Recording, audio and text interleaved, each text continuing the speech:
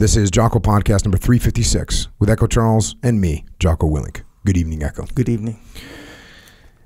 Gettysburg was a great battle. Its action, its tension, its hazards, its consequences. In it were involved questions of gravest import, the decision of which makes history. Interests social, political, moral, personal. Of gravest import for ourselves, for others, for our country, for man everywhere.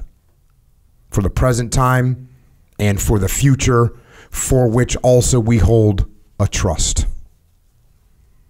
The pressing question before us was whether we had a country, whether we were a people or only a populace, whether we were a mere chance partnership holding only by human will, or a nation constituted in the purpose and calling of divine providence, bound together for the noblest ends of living by ties of mutual interest and honor, bonds both of love and law. All the great ruling sentiments which have their vital source in this idea, patriotism, loyalty, self-devotion for the sake of others, nay, what we consider the supreme of earthly blessings, largest scope for individual life, endowments, powers, genius, character. These were the prize for which we wrestled in that terrible arena. More than this, involved here too were the widest human interests. We fought for the worth of manhood, for law and liberty, which mean freedom for every man to make the most of himself with goodwill of all others, without oppression or depression. We had a deep inward vision of this at the time, though unspoken and perhaps unclear, but no man, even now, can realize in thought or recognize in fact all the reach of good coming forth out of that struggle and that victory for the country and for mankind. And that right there is a quote from a speech by Colonel Joshua Chamberlain. And he was at a banquet to honor the 16th Maine Infantry and the 5th Maine Light Artillery Battery. And it was the 16th Maine who, on July 1st, 1863, they were ordered to hold a position at Chambersburg Pike, but this element of men was eventually overrun. And as they were being overrun, they took down their flag, their regimental flag, and they ripped it to shreds so that it wouldn't be captured by the Confederates. And of their sacrifice, of their 275 men, 11 were killed, 62 were wounded, 159 were taken prisoner. But because they did that, because they held the line as long as they did, it allowed 16,000 other Union troops to retreat and regroup around Gettysburg. And of course, it was the next day, July 2nd, when the 20th Maine, under the charge of Joshua Chamberlain, was able to hold the Union's left flank on Little Round Top with a bayonet charge that stopped the Confederate Army's best chance for victory in that battle, and essentially at that point or at least started to turn the tide of the war. And it's no surprise, in my humble opinion, that these soldiers from Maine accounted themselves so well. They're from a state that has harsh winters, rugged terrain, and a culture of hard work and self-reliance. And today we have someone with us that has become a Mainer after retiring from the SEAL teams and is now looking to serve his country and his state again. His name is Ed Thelander, and he's here with us tonight to share some of his experiences and lessons learned. Ed, thanks for joining us, man. Hey, thank you very much for having me on. This is awesome. It was awesome to get out here. You know, I went out to Coronado last night and watched some tadpoles playing on the oak course. And it hasn't changed much, It's that's one thing I missed from jumping over to the East Coast was seeing these young frog men wannabes just get after it and try and figure out how to negotiate the obstacles on their own time after training and watching them run back and forth to chow. You run 6 miles a day just to go eat in boots. That's not counted workout. That's just to go eat. Yeah. And watching that was pretty cool. So yeah, it's great to be back out on the West Coast. Check it out for a little while.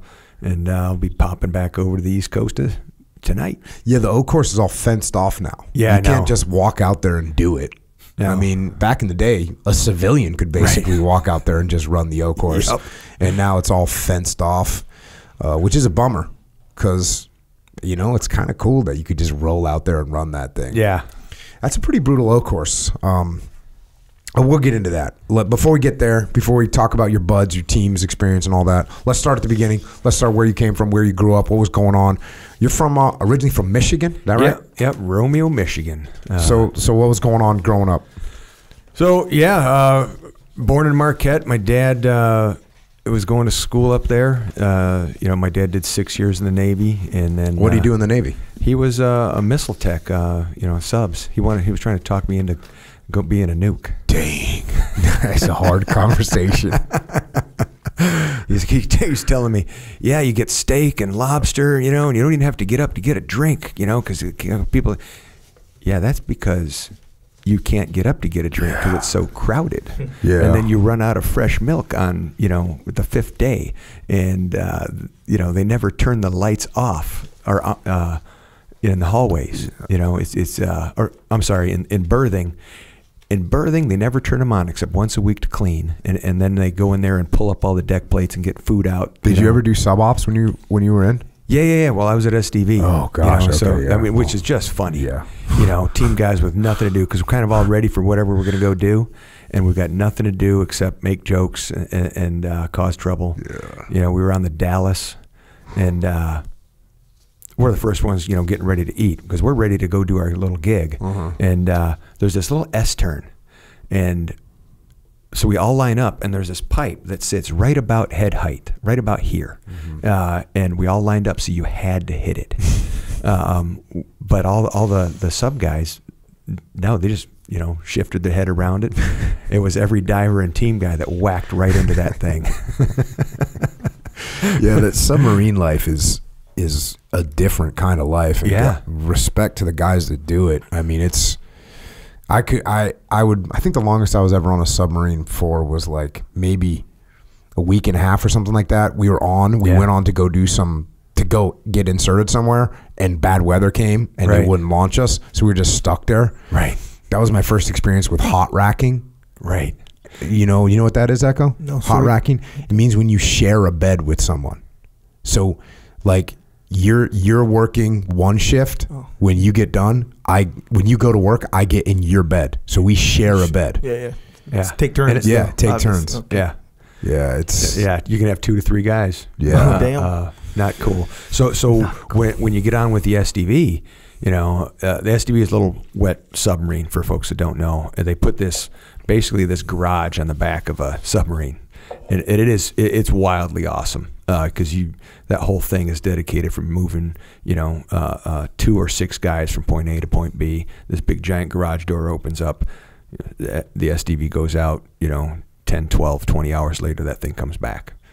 It's pretty wild, but we bring a bunch of folks on there to help us out and get everything ready. So they clear out a rack of torpedoes. And that becomes your beds. Mm-hmm. It's just so I gave up my bed to one of my guys because I was getting off, and he was going to stay on and work the comms problem. And I'm decent sized guy. I can't turn in under that torpedo rack because the next torpedo above you, I actually have to squish my shoulders in tight. In the torpedo area, they do not turn the lights off. Ever. That thing's just always on. Everywhere else, they kind of cycle daylight in the other working areas, except the torpedo area. So you're just in there, they do put up a curtain. It means nothing. You're shoulder to shoulder, head to head with whatever it is, 20 other dudes. And your dad's trying to convince you that this is the way to go. Yep. Go be a Yeah. So was he a submariner? Yeah, he did 6 years. And he was a nuke? No, he was a nuke? torpedo man. He was trying to talk me into being a nuke. Oh. And those nuke guys, they work hard, man. It is no joke. Yeah. That job is a tough, grueling, in the freaking nuclear engine room or what, I don't know what you call it, the reactor room, right? God. So to work out on a submarine, you got to put your dosimeter on because you got to walk past the nuclear reactor, and then they're all quiet workouts. They did have a square block of dumbbells, which is they all wear tennis shoes so you don't make noise, so you don't get no can hear you from above, and then it's it's an elliptical, not a treadmill, so you don't want the pounding of the feet. It's you can do pull-ups on something, and you got those dumbbells and an elliptical. Yeah, it is not an ideal life for a guy that has more of a propensity to be a SEAL. Right. Right. All right. So what'd your dad do after he got out of the Navy? So he went to college up in northern Michigan, Michigan Tech. Driven. In 3 years, working 2 jobs, he got his bachelor's and his master's, with 3 boys, and then moving down to southern Michigan, electronics teacher. So it was in high school or in college? High school electronics teacher. Yeah, and it was legit.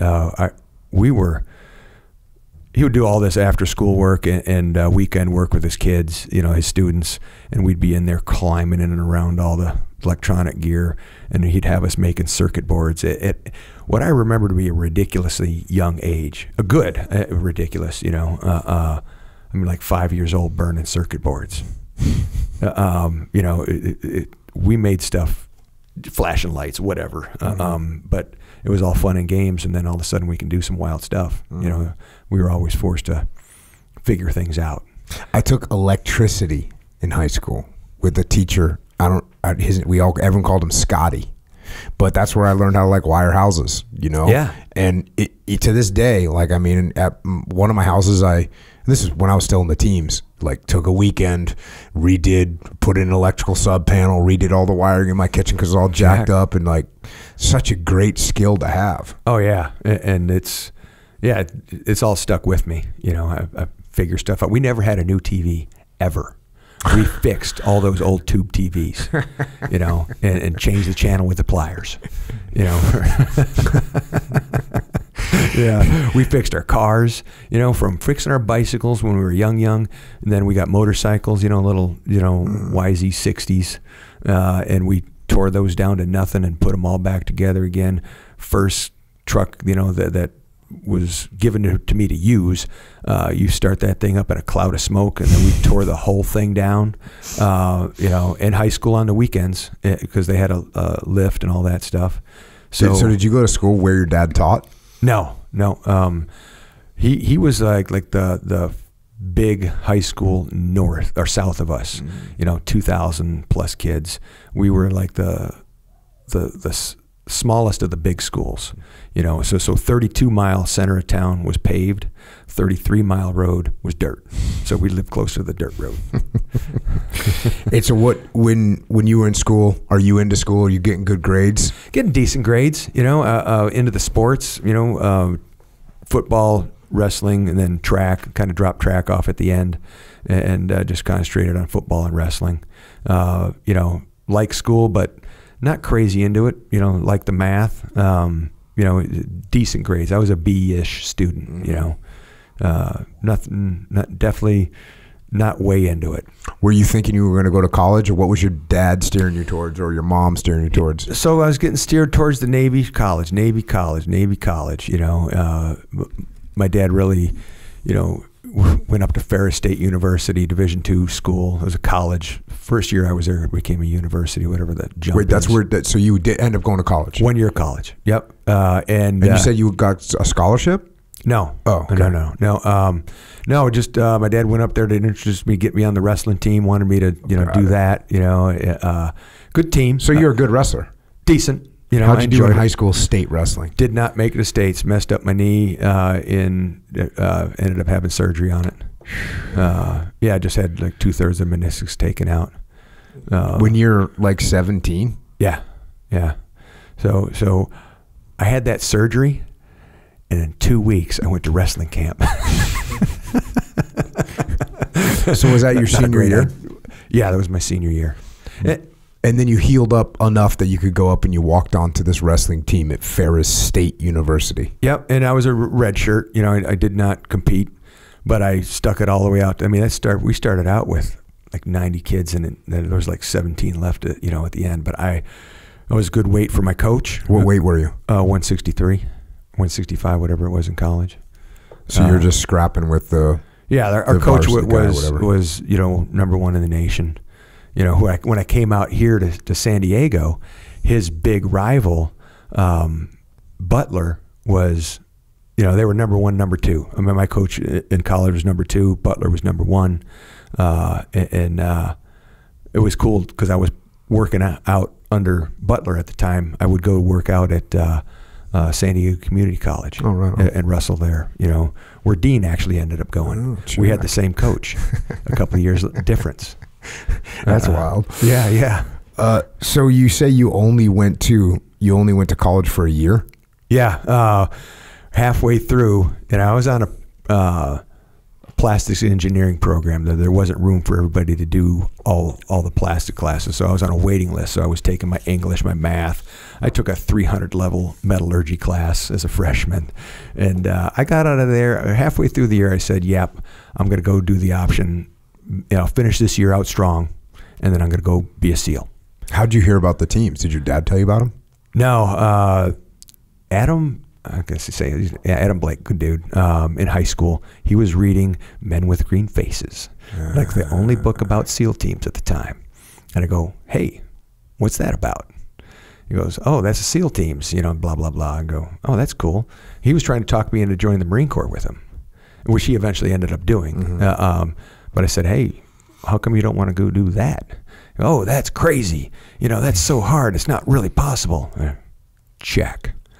And then so that put it in my head, that's what I want to do. And I'll go and do the college, and then, can't quit anything, never allowed to quit anything as a child, so I finished the year out strong, and I signed up for the late entry.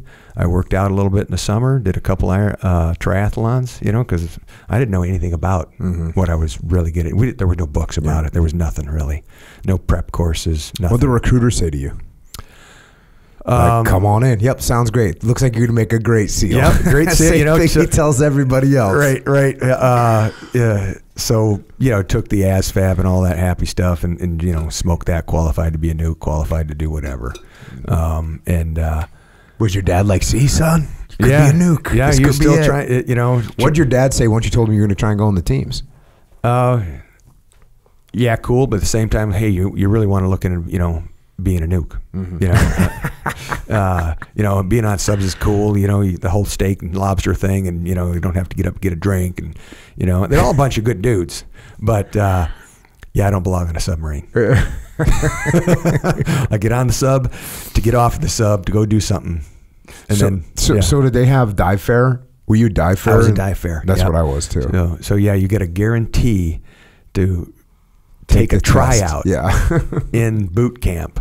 And then whether you pass that test or not, you are in the Navy for 6 years. Yeah. It's a great recruiting tool. It is a great recruiting tool. And that's the SEAL teams is a great recruiting tool. Oh, yeah. Because they say that the attrition rate is like 80% people quit or whatever, something like that. Right.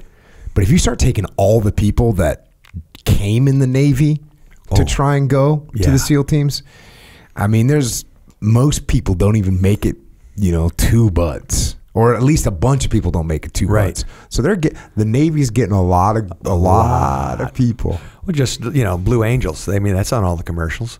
Yeah, that's true too. Yeah, who gets to do that? There's 7 of them or something like that. And it's cool to be on the Blue Angels changing tires, but that's not what they're advertising. All right, so you joined the Navy. You have how's boot camp? You're no factor. You a wrestler. Yeah, no, like used to people. boot camp was just something to go through. It was pretty wild to see. Did you go to Orlando or Chicago? Yeah, that's where all the dive fairs went at the time. Okay, yeah, that's where I went too. So I guess that makes sense. It's wild seeing all these folks come from, that boot camp was a factor, like a wow factor. Either the teamwork part of it, people getting authority as a recruit that like. Yeah, you should never have authority, and then and seeing people stressed out about the simplest of things, and that was wild to see those differences in people. Wow, so yeah, boot camp off the books. Boot camp, Navy boot camp is different. Is a lot about isolation and staying on a ship. Mm-hmm. You're only allowed off the ship one time. For like a recruit weekend or something like that. You have, that's what the Navy's about. You're stuck on a boat. And the Navy's about like blue collar industrial work. That's what most of the Navy is. Sure. And that's why Navy boot camp is a lot about attention to detail, following directions to a T, checking your work, because if you're working on an aircraft or you're working on a engine or you're working on a parachute, like all these jobs, they're industrial jobs. Yeah. And you got to be squared away at that thing, as opposed to the Army or the Marine Corps. A lot of those are field jobs. You got to be doing something in the field. I mean, of course, the Marine Corps has aircraft mechanics and everything else too, and so does the Army. But that the Navy is vast majority of it is industrial work. People that know how to work on engines, people that know how to work on electronic equipment. That's what it is. Right. So that's what the Navy boot camp's geared to.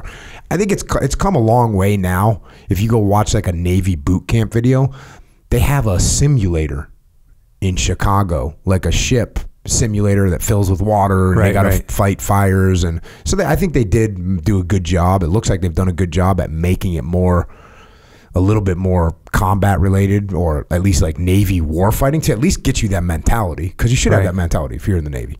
So I think they've done a good job moving in that direction. But essentially, it's a bunch of industrial work that you're learning how to do. Yeah, thick, thin, thick. Yeah. No, what's that? The T-shirt, the way you fold the T-shirt. This is the Echo Charles. So when you fold a T-shirt for Navy boot camp standards, there's like a certain way to fold it, and it ends up looking like there's a thin layer, then a thick layer, then there's a thin layer, and then another thick layer. And you got to learn this, and you do it. Like following orders, attention to detail. Yeah. Before you get to play with a nuclear reactor, we want to make sure you can fold a T-shirt. Wait, what's thick and what's thin? I don't know. It's the folds. Yeah, there's other material under there, so the first fold is thick, the next two folds are thin, and then there's another thick one. Yeah. It's just the way it's just it's this funny thing that that was 1988. Yeah, I don't know if they still have it, but I know Leif Babin still folds his shirts like in a Navy manner. Is that right? Yeah. I was like, bro, he went to the Naval Academy. What the hell? I saw his stuff folded. I was like, damn, what's going on over here? Yeah, it's stuck. It is a little attention to detail things, but some of these folks couldn't. There was this brilliant, young man, kid, whatever, and he wigged out in the end. Started crying. Oh yeah, you definitely see some people wig out. I mean, there's no doubt about that. Wow, no doubt about that. I mean, I understand some other things. What I wouldn't have wigged out for that, but I get it. Seer school, and I didn't see anybody wig out in the teams, but I saw them wig out in Seer school. Yeah. But not Navy boot camp. They yell at you. Yeah. That's an expectation. Should be. But some people just aren't used to that in their life. And. Wow. Yeah, I think also people get the impression that this is what the whole Navy is going to be like for the rest of my career. People are going to be yelling and screaming, and you think, I can't take this and leave, or no, they just want to make sure you can stand up to a little bit of stress, because eventually something might get stressful. Yeah, for sure. So you get done. So do you go straight to BUD/S after that? Where'd you go to A school? Yeah, Corpsman A. So remember MEPS, right? Yeah. Your military and processing. Yeah, put a fifth choice down, because I only wanted to be a SEAL. Our source ratings, you had to pick a source rating, because if washed out, you would go to the Navy and do that. So I put down, 3 choices and an alternate. Well, I still didn't pick Corpsman yet, so I said, why don't you put down a 5th alternate? And so I got the 5th alternate, Corps school. But needs of the Navy. Yeah, last easy class. It was only 8 weeks. Next class shifted like 14 weeks. And trudged through that. And off to what should have been Buds, but they messed my orders up and sent me to Balboa, because they were like, my class 163 didn't start till whatever it was, April, whatever. So they weren't going to get me there till like a week before, but you still had pre-training. And they didn't care. They needed somebody to go work. Somebody at the hospital was saying, "Hey, we need some bodies." Damn. So they sent me there, and I was working for a really good senior chief. And I said, "Hey, this is what I got going on. I don't think it's quite right." And I'm just a new kid in the Navy, and I'm still like, "Hey, this isn't right. Can we check it out?" And so what I would do is I would go run down to RTC from Balboa, and I found Senior Chief Billy Hill and Goward, and I said, "Hey, Senior Chiefs, can I get a little help here, because I don't think this is right?" And they go, "Yeah, that's not right. Go get your swim in. We'll fix it." And so they fixed my orders, but it took a couple of weeks. So then I got to Buds, and a week and a half later, I classed up and started. Damn. And you were class 163? Yeah. And you classed up a week and a half after you got there? Yeah. You said? That's a little bit of a quick start. Yeah, because I didn't know anything. I'm seeing everybody. They like got their, that rope around their belt. And say, "Hey, what's that about?" "Oh yeah, we're doing underwater knot tying tomorrow." Check. Yeah. Were you a good swimmer? I was a decent swimmer. I sink like a rock. I basically, beat the water into submission. If everybody has ever tried to be a real swimmer, you cannot beat the water into submission and go faster. You takes skill. You sound like my kind of swimmer. Like it's like, me it's me fighting the water. Yeah, somewhat vertical through the water plane. Yeah, I sink like a stone. But you were comfortable like knot tying when it did come down for knot tying. I dove as a kid. Oh, okay, but knot tying. Okay, how do you tie that? Those series of knots. Right. I didn't know, and that's what we're doing tomorrow. Okay, how do you tie those knots? How was Hell Week for you in your class? Summer Hell Weeks, just they're warmer. These other guys that are thinner they are gonna suffer before I was, because I'm the mesomorph. I'm naturally heavier guy. So basically they kept that boat on your head longer, and my neck will tell you about that today still. Remembering all the wild things about Hell Week. What was your worst thing in Hell Week? Tuesday.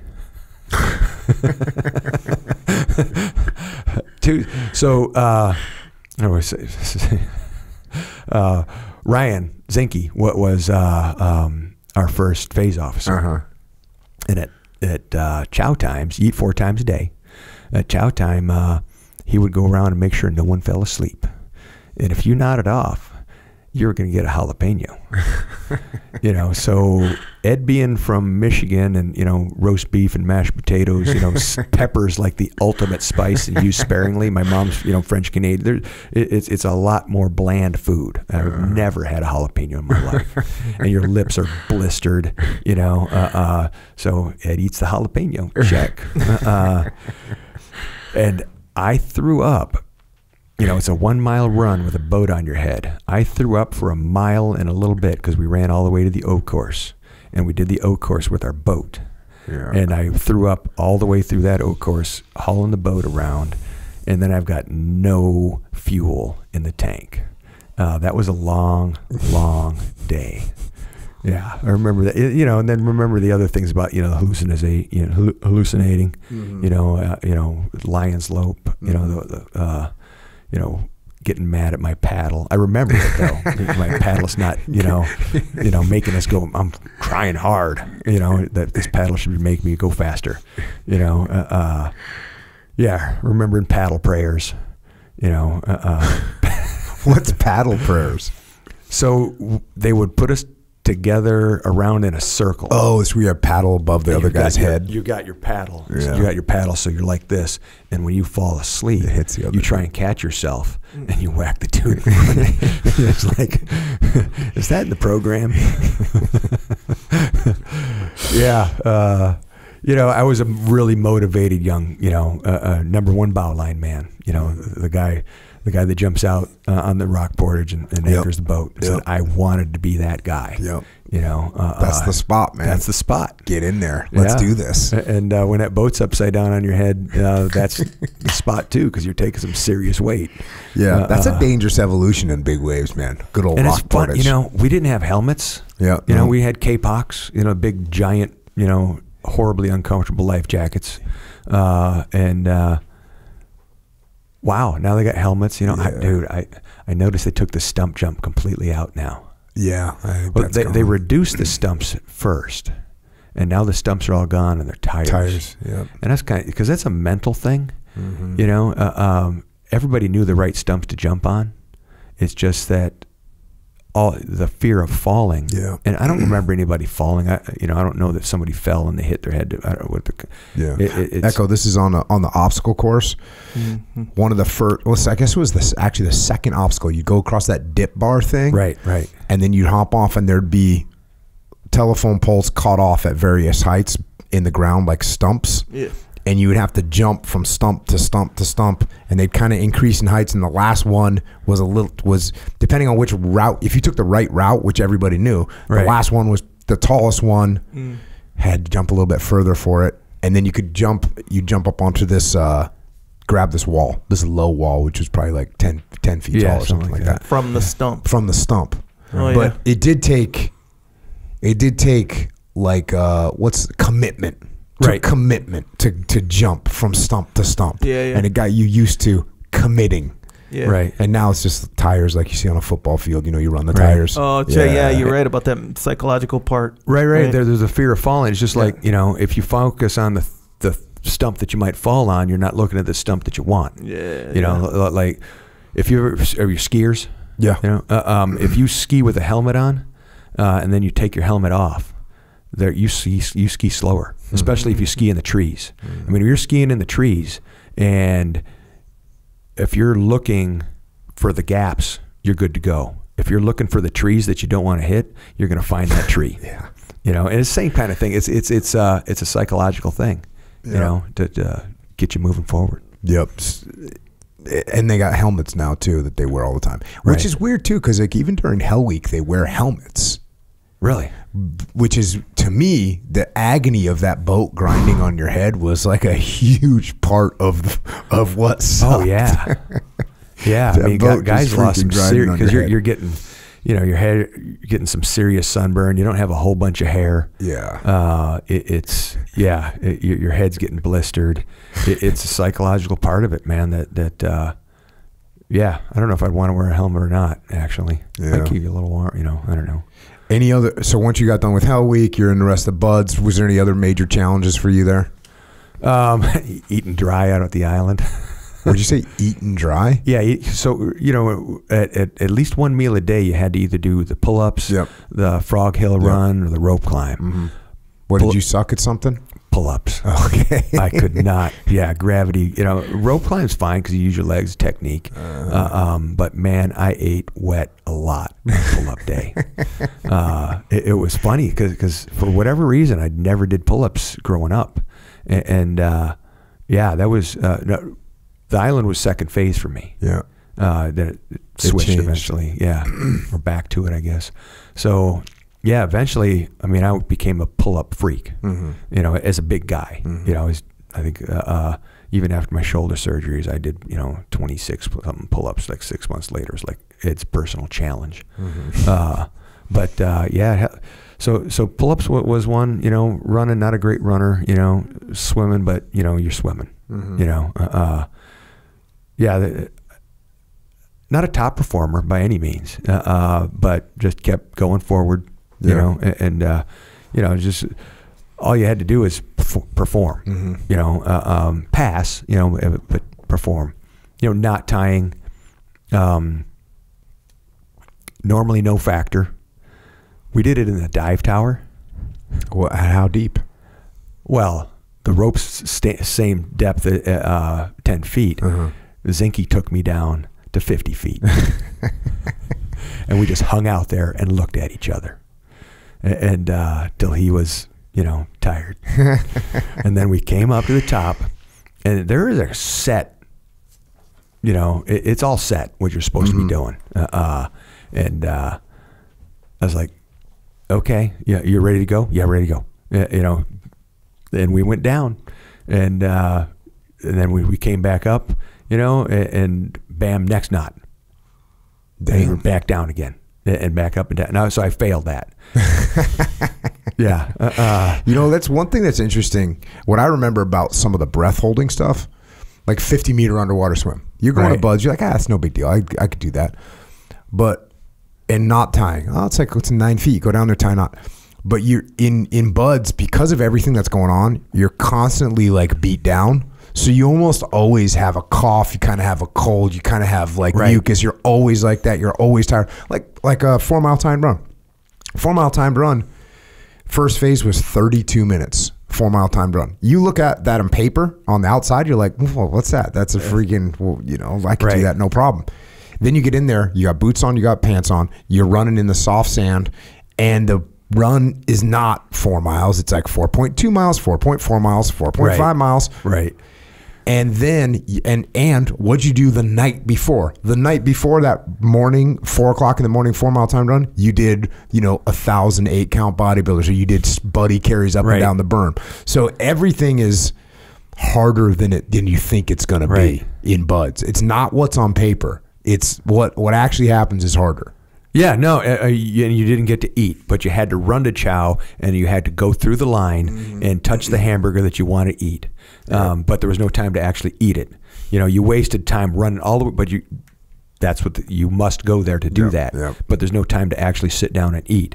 And then you run and you go do the evolution, because you have to be at the evolution on time. Did you get rolled for anything? No, just first time every time.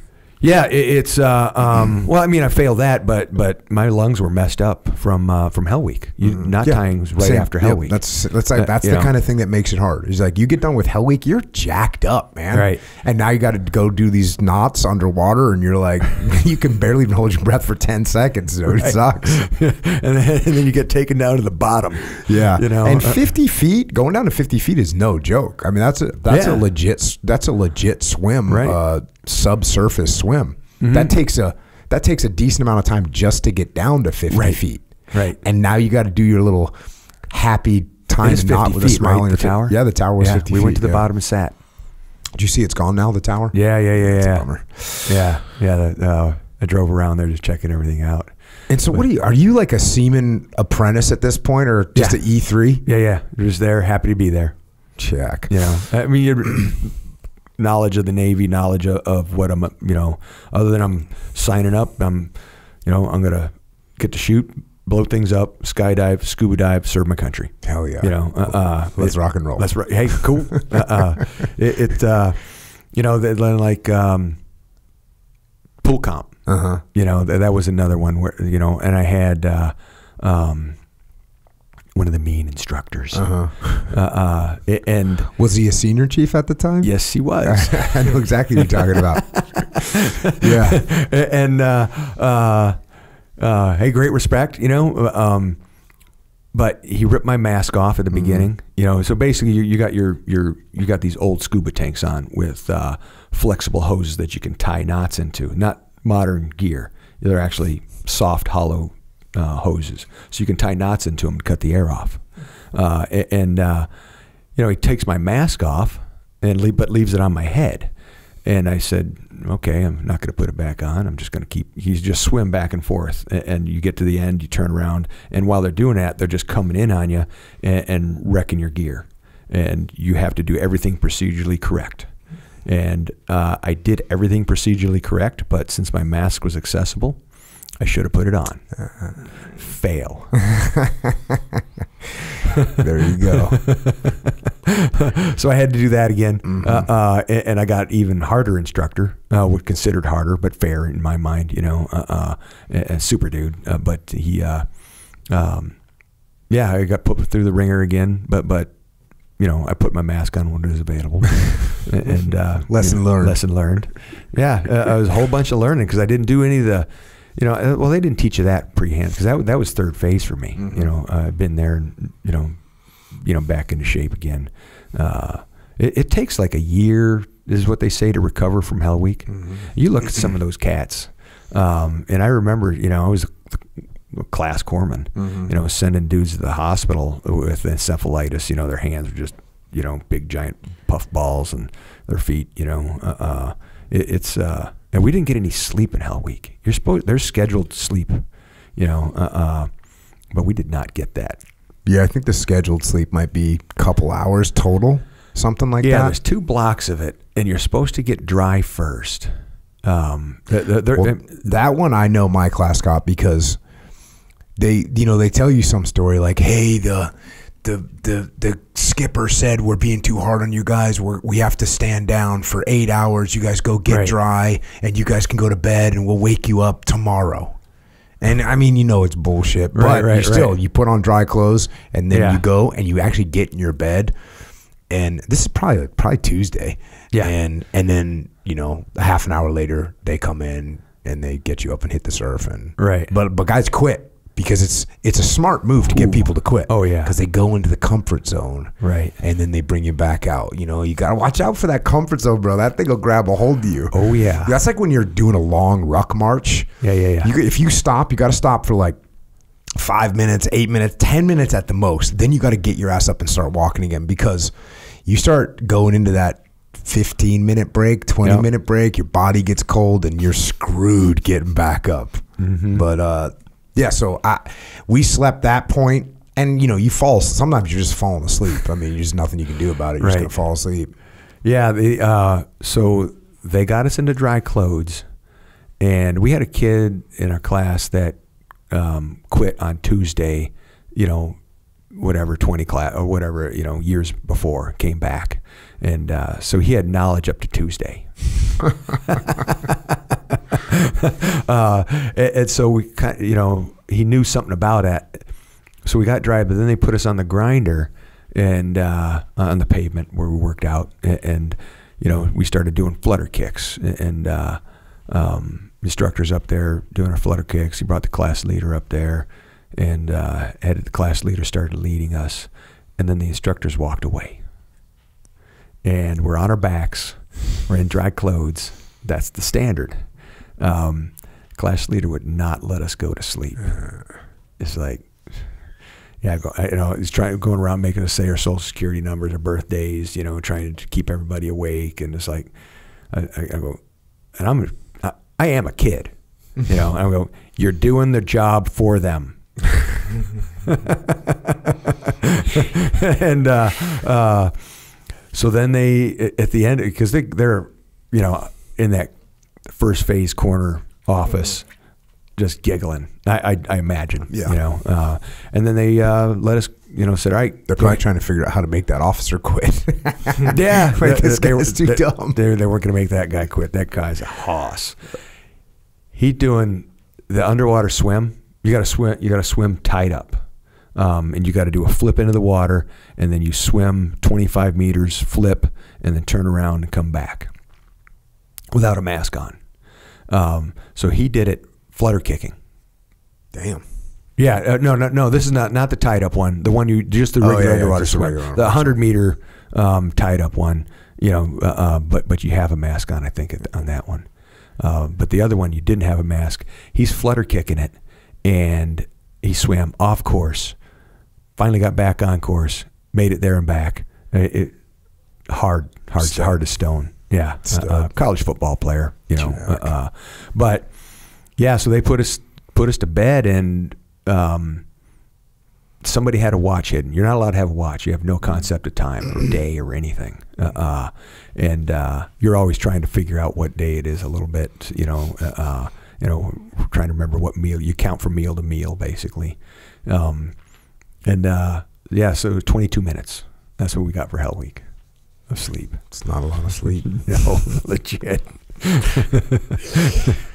So you graduate from Buds, and did you want to go? Where'd you end up going? Team 3? You went to Team 3, right? Yeah, I went to Team 3. So you get the dream sheet, and I put I wanted to go to Maine, because I love the snow, and it was like, instructor goes, yeah, no, you can't do that.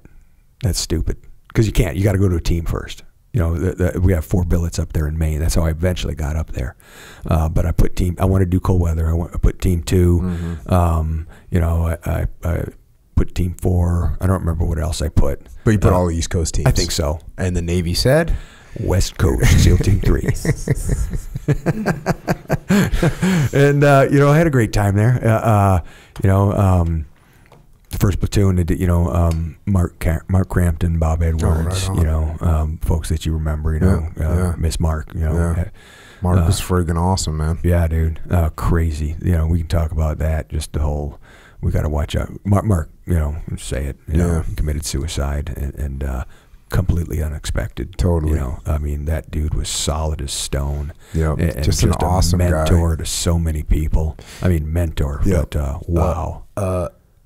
A smile on his face every single time I interacted with him, which was sometimes on a daily basis, but for his whole career, he just always had a good attitude about everything. Right. About everything that was going on. And so it's totally unexpected. He retired. He's been retired. He had been retired for quite a few years, maybe, what do you think, 5 years, 7 years, something like that? Something like that, yeah. He kept on just moving on up and doing good things for the teams and everybody around him. Always self-motivated, self-improvement guy, always looking for that next thing to make him and everybody around him better. And helping, not just the teams, but he would help kids that were wrestling, had a wrestling club. He's just doing everything. Right, yeah. So, but yeah, that was a great platoon. Westpac, did... So where'd you deploy to? The PI, or where'd you go? PI. Penotubo hit. Oh, okay. Just after we left and we came back, I came back with Foxtrot platoon, the ashes everywhere. So you weren't in the PI when Penotubo hit? No, I was not. You came. How was the workup and everything? Your first platoon, being a new guy. Oh yeah. Oh, and you were a corpsman. I was a corpsman, taking the hits. We had a good bunch of new guys. Gino Bam Bam, freaking Ghost Man, Dave Casper, lost him to cancer recently. I don't know if you remember, these guys were still around there at the time. Just a good, but legit. You make a mistake as a new guy back then, you're going to pay for it. I really didn't get too much grief. One day out at Nyland, with the old Nyland, with the Tree of Woe, and they were tuning some folks up. I was on watch, I was not touchable. Dave, the Ghost Man Casper, they were going after him, and they chased him. He got up on top of the mill vans and the RSUs that were over by the fence, and there's a gap big enough to drive a semi-tractor trailer and unload it. He jumped over that barbed wire and made it out into the desert and spent the night out there. Freedom. Right on. And then, so what did you do on deployment back then? I deployed. Bunch of training, FID, Did you go to any cool countries? Yeah, I had a blast in, South Korea. We went to Japan, did some sub-ops there. We did, where else did we go? There wasn't a whole bunch of travel. Gulf kicked off. We deployed early. We didn't do. Did you backfill someone that went to the Gulf or something? Yeah. SEAL Team 5. Worst job ever in the teams. Hey, we just need you to backfill for the guys that are going to war. You're like, no. So yeah, I missed out. Significant parts of the workup. As a new guy too, and as a corpsman. Back then, we didn't have the training that they got now. Yeah. And I could have got some more of that. But the first stitches I ever did, other than on a fruit, was my own knee. We were work up out at Nyland, and they had a pistol course we were running. There was a pipe you had to crawl through that had bullet holes in it, and dug on my knee, and I never even used lidocaine because I was not taught that in corps school, and I hadn't been through the EMT course where you got all that yet at this point in the workup. And so a whole platoon watching me because I'm the doc in the platoon, and which again was just crazy wrong, from what they get. A platoon guy now had more training a regular platoon guy Oh, now for had more sure. than what I had then. They're so squared away And now. you know, I never tied a knot on a human, you know, a stitch, and so everybody's watching it, and you know, figured it out. Yeah, Doc Herc was, you know, supervising me, and I figured it out, you know. Cleaned it out myself, and that was, you know, but you know, we came back second platoon. We were like getting ready to get Corazon Aquinos out, you know, 92 time frame, 91, 92, and that was a fun little you know, jump into the deployment. We jumped into doing that, and you done the quick ducks where you're in recoveries where you're driving right into the back of a 47. Yeah. Yeah, we were doing it in the back of 53s. Oh, that's wild. Tail rotor. Yeah, how's that work? That's got to be sketchy. Especially when you're by yourself. But I, you know, Were they like, hey, you got this, you drive it in there, we'll wait. yeah. So we, you know, everybody goes out, and no big deal, you know. But there, it's fully inflated, just about, or it was in. Drive, take everybody on shore, and then recover back onto the same helo by yourself. It's 240 knot rotor wash from a 53. Yeah, so Echo, just to explain what he's talking about. So a CH-53 is a big, giant helicopter. But you ever seen the helicopters that have two big rotors on top, right? Yeah. That's what we would normally do this on. Well, it's called a 47, or a 46 is a little small, but a 47's big. But the 53 has a tail rotor like a normal helicopter. So when you drive in the back, you're coming close to this thing for sure. Oh yeah, no, you're coming in at a 45, and you got to make sure your engine's on tilt. You're coming in at a 45 to avoid the tail rotor, because it's legit. Again, that rotor wash can flip that boat. I put anything extra in it into the bow of the boat, and I would lean forward, and I'm holding onto the tiller, leaning forward into the boat. You punch through that, and it's a wall. When you get through it, there's dead space. So you've got to make a right hand turn, and gun it one more time until you're inside the helicopter. It's like by yourself, it's pretty wild to do. And as a new guy, I mean, it's my second platoon without a workup. So that was pretty wild. And that whole those were Air Force Spec Ops guys. You know, that was their big thing, and it was yeah, we did exercises with those guys too in the Philippines. You know, the C-130 that they had, it got shot by, you know, NPA or some farmer that didn't like them flying, serving their yak or whatever. So it took a round through and through the plane. We never knew. They landed it, patched it, is their exercise, and that thing was back up in the air. When an Air Force bird, you know, breaks, and it's in a nice place like Hawaii, you're there for a couple days.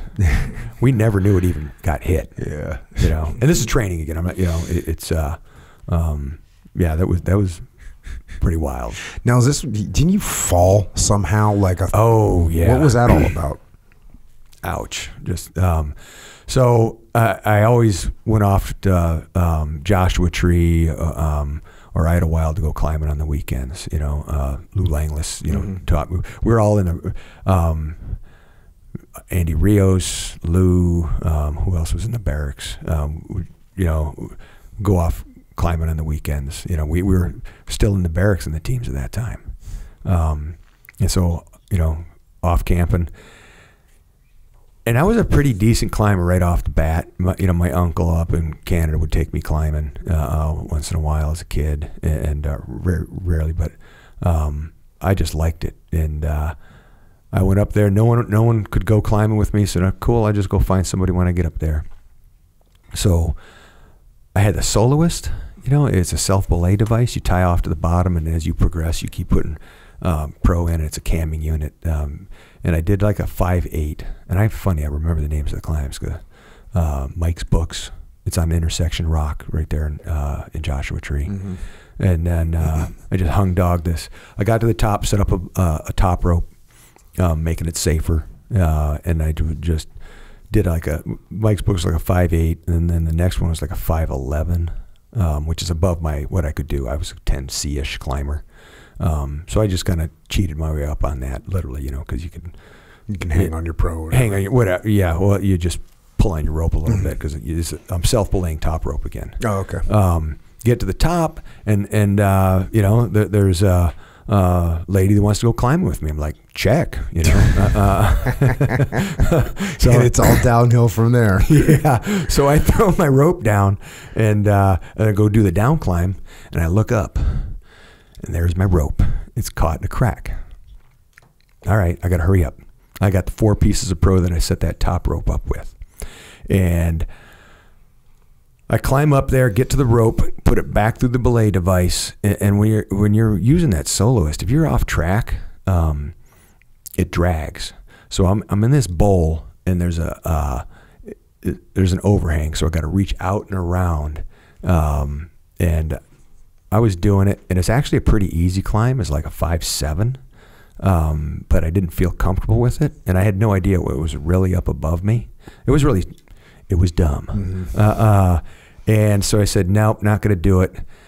So I jumped back into that bowl, but I took up the slack, and that 1 piece of pro that I set in kept my feet from planting. But it popped that pro, and I flipped out of there backwards. And I'm 40 feet up. And I come against the vertical face.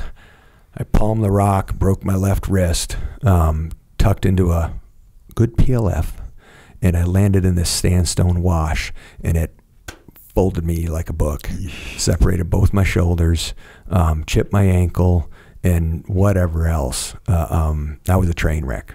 And there was a class for guides just 100 feet away, and they got me the rest of the way down. I didn't have far to go.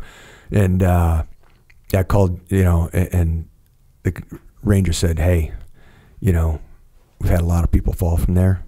They either land here in the sand, because if I would have pushed off a little bit further, I would have landed in the sand. Probably wouldn't have been happy either. And he said, yeah, they usually land over here, or they land where you do, and they don't. Just by chance, I landed right in the middle of the wash. I was tucked into a tight PLF, parachute landing fall. Just not a recent graduate of, because this is before my first platoon. Oh, okay. I was not going to not deploy. So I didn't want to go to 29 Palms and get stuck out there. I called Gino up. Gino came pick me up, and with another team guy, and said, yeah, just drop me off at Balboa, I'll get it, And they, did a couple, basically you go into Balboa on a Saturday night. What do you got? A whole bunch of colds, whole bunch of, that's what they have for an option to get their kids taken care of.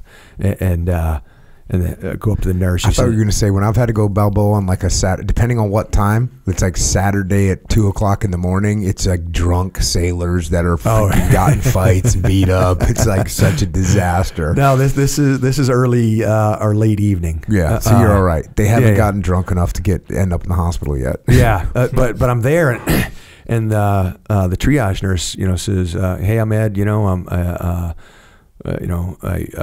fell and I hurt my, I'm banged up." Whatever I said, It was fill out this clipboard and come back to us. And my neck is jacked up. I can't turn, and I sit down and I start to think about filling it out, and I'm looking like this. I can't turn my head, and I just stand back up and I said, "Ma'am, I fell 40 feet in a rock fall and my neck hurts. Sir, please don't move." And they strapped me into a backboard, x-rayed my neck, what else hurts, this is 10 hours after the fall. Everything hurts. And they x-rayed me. They didn't find anything. They didn't x-ray everything. There was more things that hurt than my wrist and my ankle, later on I found out, so I went climbing 2 weeks later with this is 3 weeks before deployment, but I had no strength in my left wrist. I didn't know why. And my little brother wanted to go pre-deployment leave. We went up to Canada, went climbing, young kid, drive. But I deployed in I think a total of 3 weeks. I got acupuncture like the next day because I could not raise my arms above my head. But I got acupuncture, stick a needle in my from an acupuncture student in Coronado. So that's good. It worked. She was, into it. Yeah, stuck a needle in my hand and my shin, and all of a sudden I could raise my hands above my head. And, so we went on deployment, and we had to do a PRT. And I'll tell you it on camera here, I cheated. I did not do the pull-ups. I kind of cycled around, but I did the run, probably the slowest I ever ran, 3 miles at that point in my life. But I was able to pass everything. So wrestling tournament, the fleet comes into town, and carrier group. So they all kinds of activities so they don't go out in town and cause trouble, so I'm wrestling in this tournament, and I re-agitated the break in my wrist in the first match, and then in the finals I re-separated my shoulder, and I bowed out at that time and happily took second. So I kept re-separating my shoulders like every 3 months, one left, one to the right, one left, one to the right, one. Just a young kid, keep moving forward, and I was the corpsman, but I didn't really know a whole bunch, so yeah, keep moving forward. Keep going. Yeah. So what'd you do when you got done with that second platoon at Team 3? So second platoon, so in between those platoons, I screened for Dev Group. Oh, okay. And they said, we don't want you as a corpsman. Can you cross rate? I said, yes, because I didn't want to be a corpsman. I could have stayed, with more training and all that. Okay, but I just want to be a, Arch team guy. You had to cover your own evolutions back then, and I never did because I always found somebody else to cover them. You had to work at it though, and I said I should not have to work to have someone else cover my platoon evolutions. That's just the way it used to be from moons ago. And so I screened positive. I jumped right into Foxtrot platoon. Did that the end of their workup really, and then jumped right onto the deployment, and came back from that. And young kid, we never did a CQB workup. I made the mistakes I made, and then they said, so I didn't make it through. And then where do you want to go? And SEAL Team 4, just because the reputation, and I wanted to get to the East Coast. So I think I put 2 and 4, and they said they'd give me whatever I wanted. And I said, let's go to 4, and South America, and so I went and did that.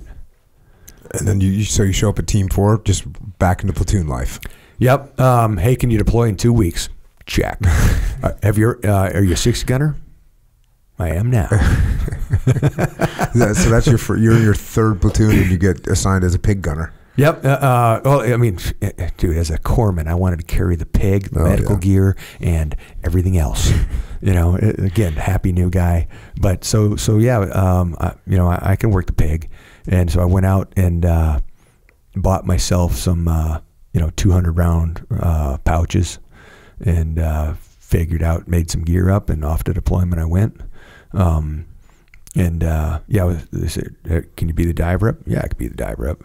I was diving since I was a kid. I dive, I think I qualified when I was 15 or 16.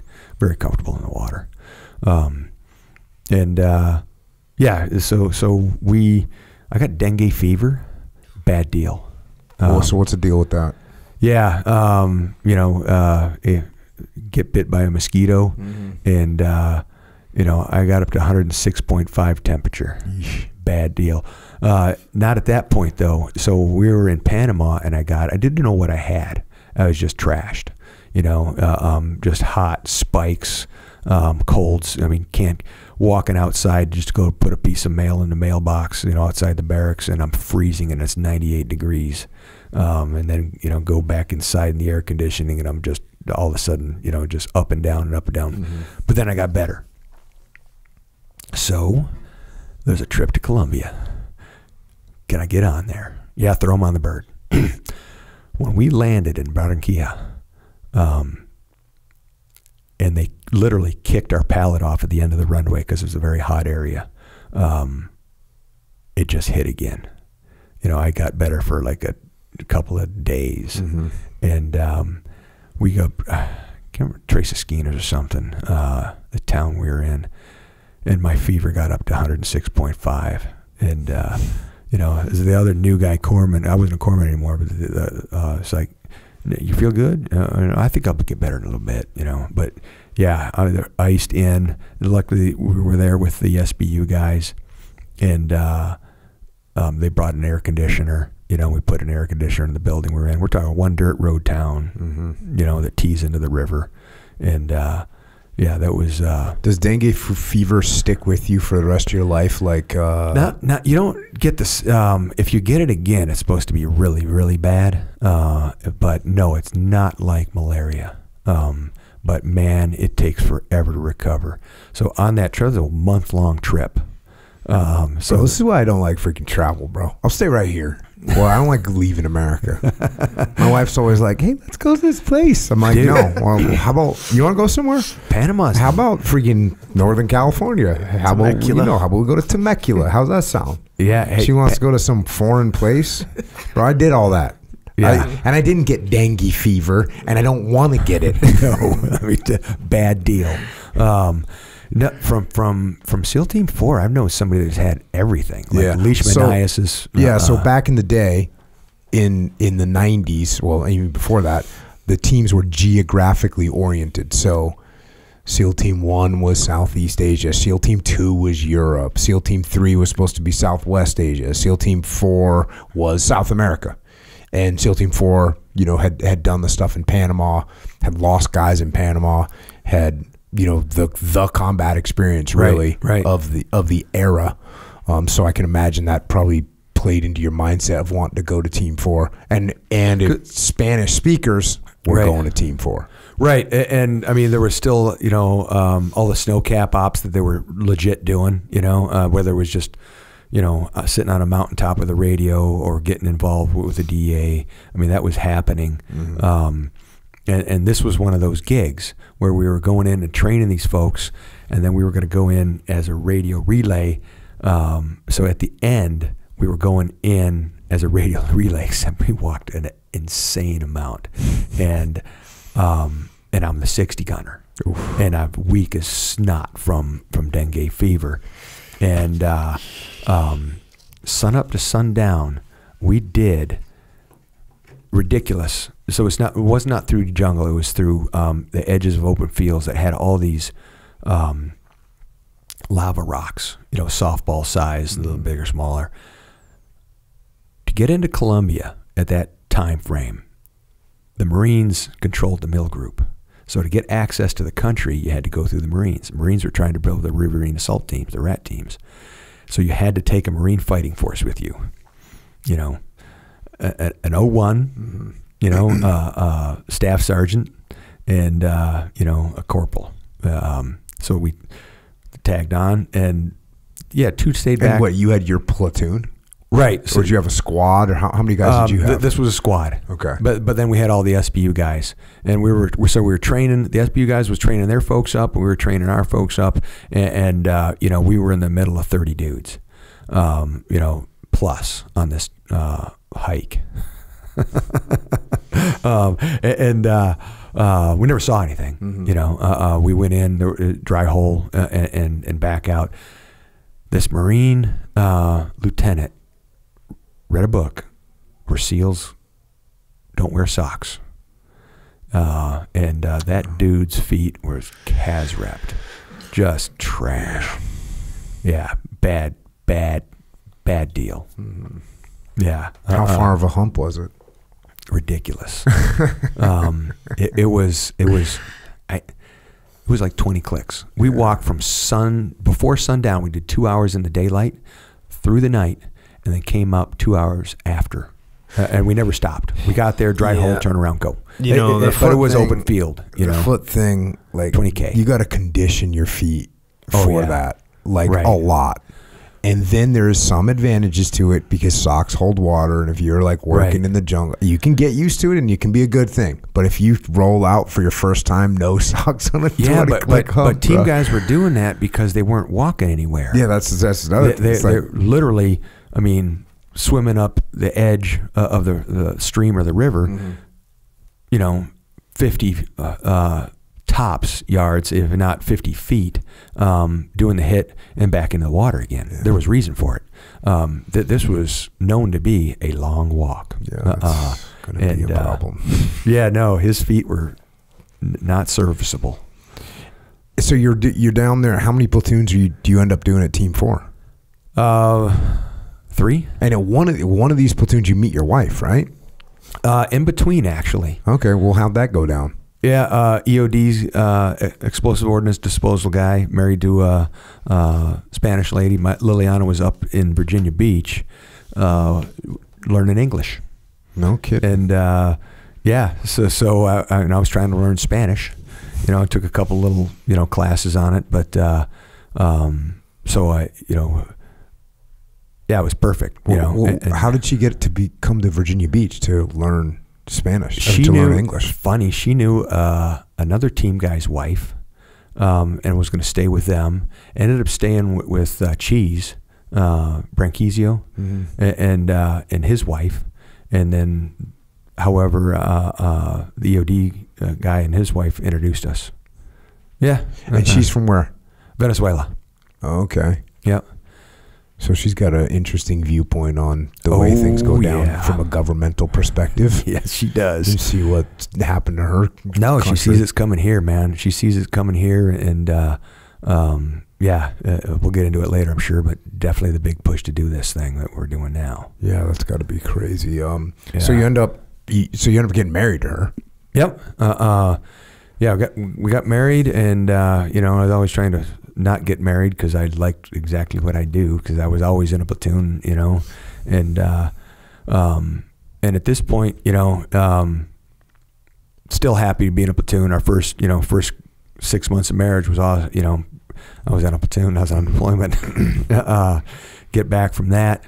And at that point we still had training, at the teams. Yeah. And so Team 4, it used to just be rotate out, do a stint in training, and then back. I mean, it was really a crazy quick handover. Team 4, this is just before we started putting it to the groups, and Team 4 said, no, you're in training for 18 months, which is right. I didn't have to like it, So I was in training and MAROPS. I was like, and diving. I was like, not what I want, but I made it.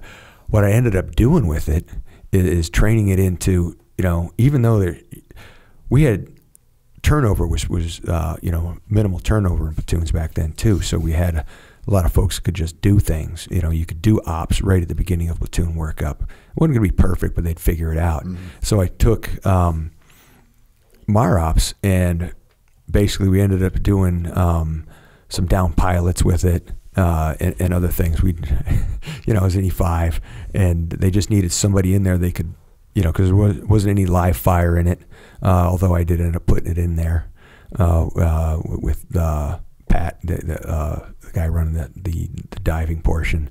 We were doing some sniper shots with diving our gear and doing some pretty complicated, we'd get the Coast Guard involved, or the auxiliary, which really is your personal boat, a bunch of older dudes that just want to do good with their personal boat, and doing indigenous, we had a blast doing down in North Carolina and doing a live fire shot, in town. 2 E5s, you had to bring us a chief on board to certify the shot was good and safe and all that stuff. But we were just, yeah, it's awesome. It was good, Admiral Winters got involved with it. He was the captain, the team captain at the time, and he loved it, and he loved the brief, because I was always doing these curveballs in there, just not straight on. You get to have a happy, successful training mission. There's always a curveball, and he wanted, I briefed it that way, and we did it that way. And he actually had his brother, who's I think Navy pilot, F-14 pilot at the time, I think, be the down pilot for us one time. We were doing a bunch of stuff out in town, instead of just around the base and turning rectangles and triangles out in the ocean. We actually were doing ops.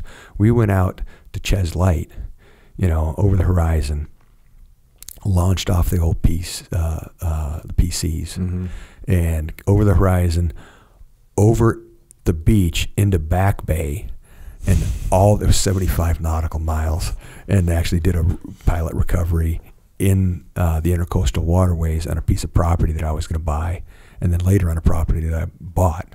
Had to do reconnaissance on it, and just trying to, it wasn't going to be regular old MAR ops. Yeah, that's what it takes is guys that are going to take the training and just step it up to the next level. That's always what's awesome about the teams. And the next folks took it even higher than that from me. Yeah. And that's the idea, always better, without getting too many crazy drift into it. Then you end up going to DLI, right? Yeah. My shoulders were getting really bad. I literally couldn't move, like refrigerator magnets around anymore. And so I went out there and rehabbed. That was the idea. The rehab's right there on the base. Did you have to get surgery? Yeah. Okay. So I didn't Both get soldiers? They wouldn't do it. I wanted to do it right off that deployment, and they wouldn't do it. They wanted me to do rehab first. And I got orders to DLI for the basic and the intermediate. And I went out there with, this is 97-ish, 8, something like that.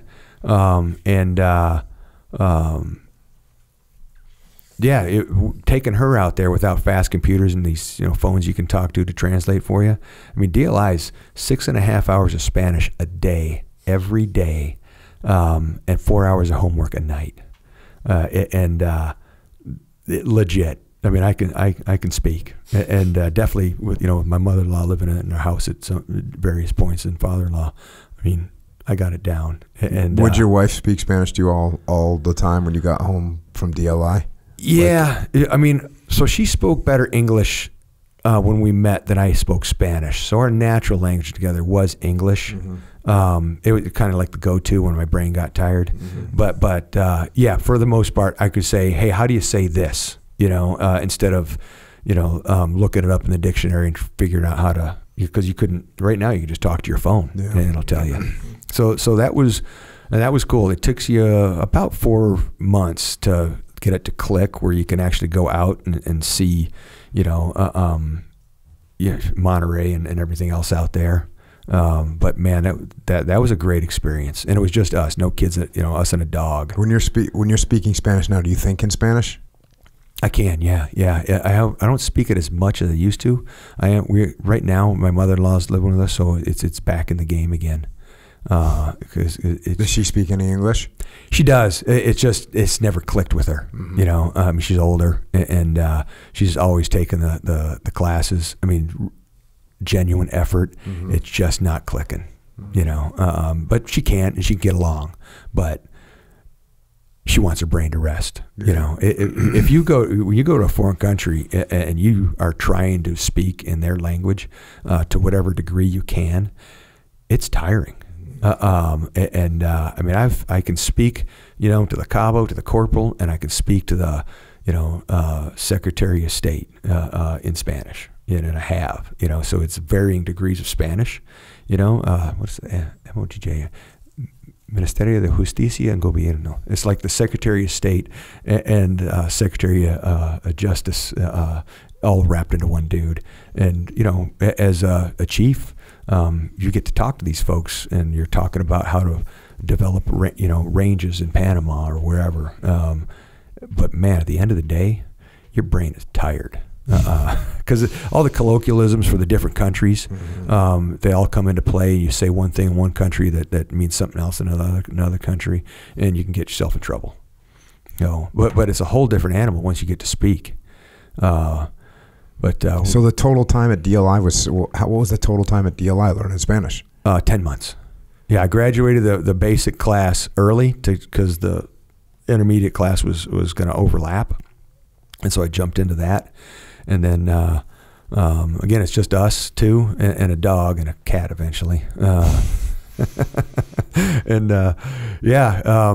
Drove back across the country and said, "Hey, my shoulders are trashed." So we cut on both shoulders 7 weeks apart.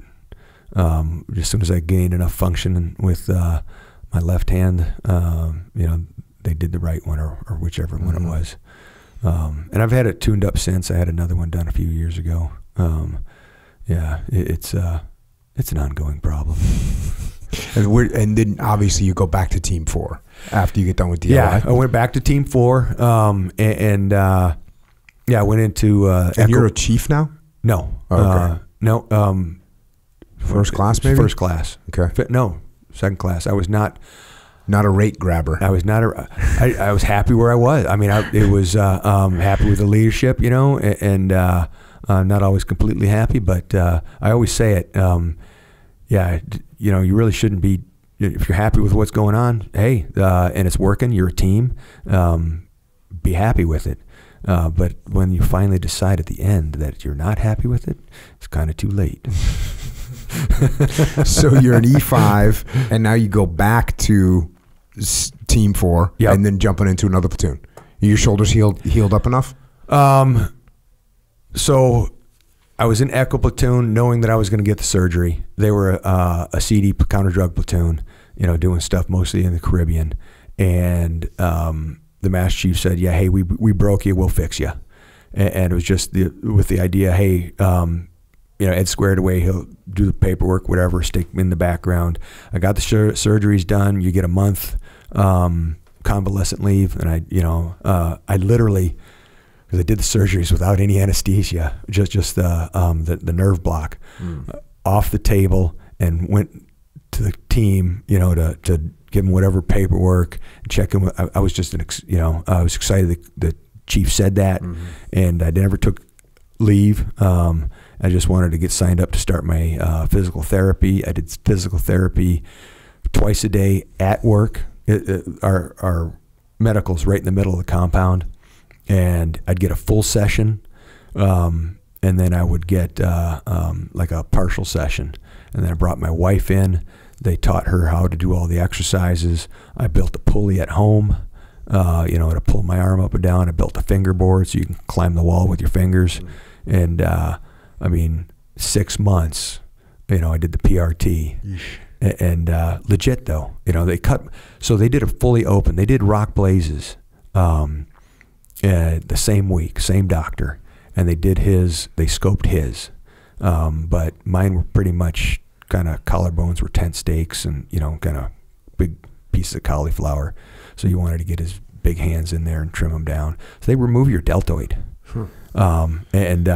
I'm awake, and they have a Makita drill. Check. And they drill 2 holes at 90 degrees to each other, and then lasso that thing and tie your deltoid back down. So it's because they want to get in there and see it all. Mm-hmm. And 6 months later, PRT with a very stern master chief there that's very strict on pull-ups. 26 pull-ups, 105 push-ups, the whole swim, everything. So you were pretty much good to go 6 months later. Yeah, I was tuned up and ready to go. Into the platoon. I even built. Before all the cool Connex workout boxes, I went over to SDV and got them to weld some stuff up, weld a bench that would collapse up and fit in one of those ISU 90s. Nice. Built a pull-up bar to go across the doors when you open it. You should have patented that stuff. Yeah, buddy. Hey, team guys are pretty innovative. For sure. Dane, a guy in my second platoon, he kind of invented the Camelback. But what did he use? Like an IV bag or something? He used a 2-quart collapsible canteen and an IV tube, and had it on his back. But hey, it's cool to come up with the idea. There's innovation, inventiveness and innovation. You got to get it to market. Yeah, baby. well, there's execution too, because you got to be able to actually do it, actually make it happen. Right. I always, this sounds so obvious now, but I was a radioman, right? Yeah. And so when I'd carry the radio, I'd have my little flashlights and regular AA flashlights, little AA flashlights. You put the red lens over them, you tape them all up, so you'd be like a little pinhole of light. Right. But still, you got to worry about the batteries. I mean, go like on a 4-day recon, your batteries are gonna, so it's a pain. And I remember looking at the pilots with their lip lights, just the little LEDs. And I'm thinking, wow, I wonder what that thing is. And then by the time the war started, someone made those little just LED click flashlights. I was Right. like, oh, that's the smartest thing ever. Yeah. And I had 2 ideas in my freaking head, and they didn't connect together to say, hey man, it's real obvious. Here's a cool little flashlight you could use and make it into like something everybody could carry. Yeah, you know, until somebody comes up with a limpet backpack, team guys were swimming with this bomb with magnets in their hands. You know, I've seen the drawings of that. You know, Rico, he and I think you know who I'm talking about. Yeah. You know, he invented the limpet backpack. No kidding. Simple idea. Yeah. You know, Well, this a thing's team- a backpack that with a metal plate in it that you stuck this limpet explosive mine on it, and you would swim with it on your back. Yeah, it seems so obvious. So obvious because somebody invented it. Yeah. The chest seal. The Asherman chest Yeah. seal. Team guy Yeah, invented Rick that. Asherman. Yep. Yeah. Made this thing that everybody carries now. And Right. it seems kind of obvious, but, you know, it's... Everybody was happy with a glove. Yeah. You know, Like, or your ID card. Your ID card. Pull out your ID card. I was like, That's no, what I was dude. taught as an EMT. Yeah, what a brilliant thing. Yeah. Not everybody comes up. Well, sometimes you come up with a great idea. So you made your ISU 90. You're out there. You're out ready to work out of a box. Yep. And you know, back with the platoon again. You know, tuned up and you guys are doing counter drug. What was that deployment like? so it was just a bunch of little deployments. They had the CD money, you know, and then you named everything you bought was a counter drug stapler, you know, you know, it's a different pot of money, Right. And you're going down and you doing recons? What are you doing? No, we're just working with the locals. It's really fit forward internal defense. Really, just getting them tuned up and some huge exercises. Like we would island hop for some of them, and you know, do you know the Navy, the Army has more commissioned ships than the Navy, which is pretty wild. Our Army's a big machine. You know, Is it still like that? I don't know. Someone said it's not, and I no desire to confirm it or not. But it's just a wild stat. They have It's more helicopters wild, than the Air Force. Yep. I mean, they're a monster. They're huge. The big green machine. So we would island hop on their LSU 2000, just a big giant landing craft, and we'd get off there and go stay in a hotel and go teach. You know, and then another year we went to Belize, and they had us staying in the middle of a soccer field with countries, you know, and a line of outhouses, not as nice. Belize, the islands, you know, vacation land, inland, different animal.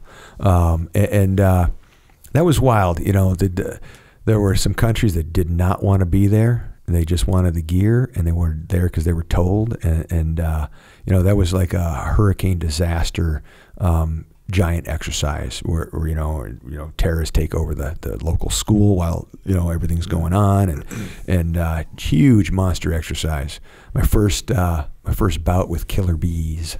You know, have you ever seen a swarm of killer bees? I think No, I've driven. Remember in San Diego for a while, Echo Charles, there was like bees. Like so. Yeah. I've driven through some swarms of bees. Yeah. You know, and I don't know if it was quite the murder wasp or whatever those things were. Right. But no, I've not dealt with actual legit killer bees. No. Cloud just coming across, and one guy just screamed, "Get in the vehicle or lay down flat." And this cloud came over the entire field and then just went away. It was the craziest thing. Did anyone get attacked? No one got hit significant that I remember. It was just the weirdest thing. But that happened. So they weren't really living up to their rep. No, we were in Colombia once and actually doing, you know, kind of something, you know, going in, you know, and the locals sat down on a hive, an underground, you know, ground hive, and jumped up and ran and left all their guns. And I don't, you know, it literally, I mean, it was horrible. It was a cloud again. And we're in a bad spot, actually. You can't be without your gun. So I've got... Unless you're getting attacked by bees, then you said hell with it. But it's also where these guys live. Yeah. You know, I mean, it's just, you Yeah, just outside of Cartagena. We're you know, they take the mothership down. That's, you know, it's a sandbagged big giant ferry, and they take it down and in and then go in and it's bad guy land. Don't drop your gun, but they did. And so I've got my beekeeper's hat that I, you know, when you want to relax in the jungle, you throw that beekeeper's hat on. So it's your nice. turn to relax. It's so nice. Yeah. Yeah, Don't it's like so breathing nice. the air back in on me, but hey, I'll take it. You know, and I've got my gloves, and I got the, you know, the tips cut off of index finger and thumb and middle finger. And so Ed's going to go get the guns. And I've got my hands clenched, hiding those little exposures. As soon as I reached out to grab one of the rifles, I got whack, whack, whack, whack. It was a crate. They are just honed in. And we smoked the area too to kind of try and calm them down. The idea was, I don't know how much it worked, but yeah, legit. Not cool. So what happens? You get done with that platoon. So I got to fix my air, you know, and I'm going back to green team. And yeah, a lot going on in the household at that time. I was building a house. You know, I had drafting in like a half a semester in 9th grade. So I drew the complete plans to a house. Not a great plan. The house plan was great. The green team plan, not so much. Not at the same time. You know, her dad was sick in the house. So we had our first child. You know, was being born all at the same time, and you know, we're out at Shaw's doing a CQB, and you know, everybody's taking a nap, and I'm talking to the plumber who's trying to put a bathroom in the closet. You know, literally. You know. The city held us up back because, you know, the city employees disagreed with the guy with PhD in dirt and said the septic field had to be this. And so it held everything back. And I'm doing this. I got 110 days leave that I took to do this thing. And I'm doing it in blocks. You know, I'm relinquishing, you know, what I'm doing at SEAL Team 4 and it just, you know, set a trip up, do the trip, take 2 weeks of leave, and just knocking it out. Cause I'm digging the foundation. I cut trees down, milled the trees. I built the cabinets. I built from scratch the stairwell, you know, all the cabinets, all the window trim on the first and second floor. It cost $180,000 to build it, and it appraised for $720,000. Sold it the next year when I'm up in, or several years later. So I refinanced it when I moved to Maine because I didn't want to have 2 home loans. And yeah, so I did the refi for $720,000, sold it the next year for $610,000. Put it on the market that day and sold in a day, half a day. So I did very well with the house, but smashing everything together, green team and the son, you know, Tommy being born, and yeah, I went home to see him. Actually heard his birth over the phone, and then flew into to, you know, make sure everything's all good. I was supposed to try and be there, but on the plane, you know, pre 9/11, yeah, not a great plan, but it worked out. You know? Yeah. So where'd you go after that? SDV 2. Did you want to go to SDV? Yeah. We were told we were going to be the snipers for all Group 2, and yeah, you said you heard that too. Got to tell all the Group 2 first. All kinds of interesting things. Yeah, you know, SDV's awesome. Went to the SDV school, which everybody there gets qualified to drive that, and even though the plan was to be in the backs, just to get out of it and go do something and come back. But it's neat to go to the school, learn all of that. I did a platoon there. You know, the war kicked off, and we ended up. No one from the East Coast was going. You know, we deployed with Team 2, and I think they sent a squad. You know, at 4 they sent a squad to Afghanistan, and no one was going. And we went to Kosovo. and we were doing reconnaissance there. That was, some of it was a little sketchy. We're getting to use some cameras and do some things. We were looking for some specific people. Some of it was walking around town, plain clothes, which, we really hadn't had anything at that point to just be a team guy, in a foreign country, that was easy enough. And really just. Were you at SDV when September 11th happened? Yes. Okay. 600-yard line, getting out of the van at sniper school. And that you were going through sniper school? Yep. So when you heard that SDV was going to be snipers there for everybody, you said, "Oh, if I go there, I can go to sniper school." They said you will go to sniper school right away, and that's cool. Yeah, no, sniper school. I won't say it was easy because it's not. It's very difficult, but our workups at Team 4 were basically, a lot of it was, especially the basic warfare report, was mini sniper school. Really good marksmen, really getting after it. The month of field craft, and then another month of land warfare, and then you get it all over again, going back into the jungle. That field craft that you need at sniper school was all there. All the math was there for the shooting. It was all taught to us over and over and over and over again. So, I missed Honor Man by 0.5 point. For sniper school? Yes. That's a bummer. Yep. It was, a little bit of love-hate relationship there, because I was always trying to get the guys on the reconnaissance side more reconnaissance work and not SDV support stuff, so then I became the LPO for all of it, the whole task unit, and I had to shift and be nice to everybody. When you fight for your squad, you fight for your platoon. So you were like a recce squad. Yes. And you were the LPO of the recce squad at first, and then you became the LPO of everything. Yeah, the whole task unit, and that was a good shift too. Did you guys go on deployment somewhere? Yeah, we went to Spain, and from Spain we went to Kosovo, for whatever it was, a couple of months, just doing reconnaissance. But this is post September 11th. Post September 11th. So you're freaking chomping at the bit. Like I went back to a team to go help out where help was needed, and that should have been where the war was, and it was not happening. It wasn't happening for the East Coast for a while. The onesies, twosies, and then.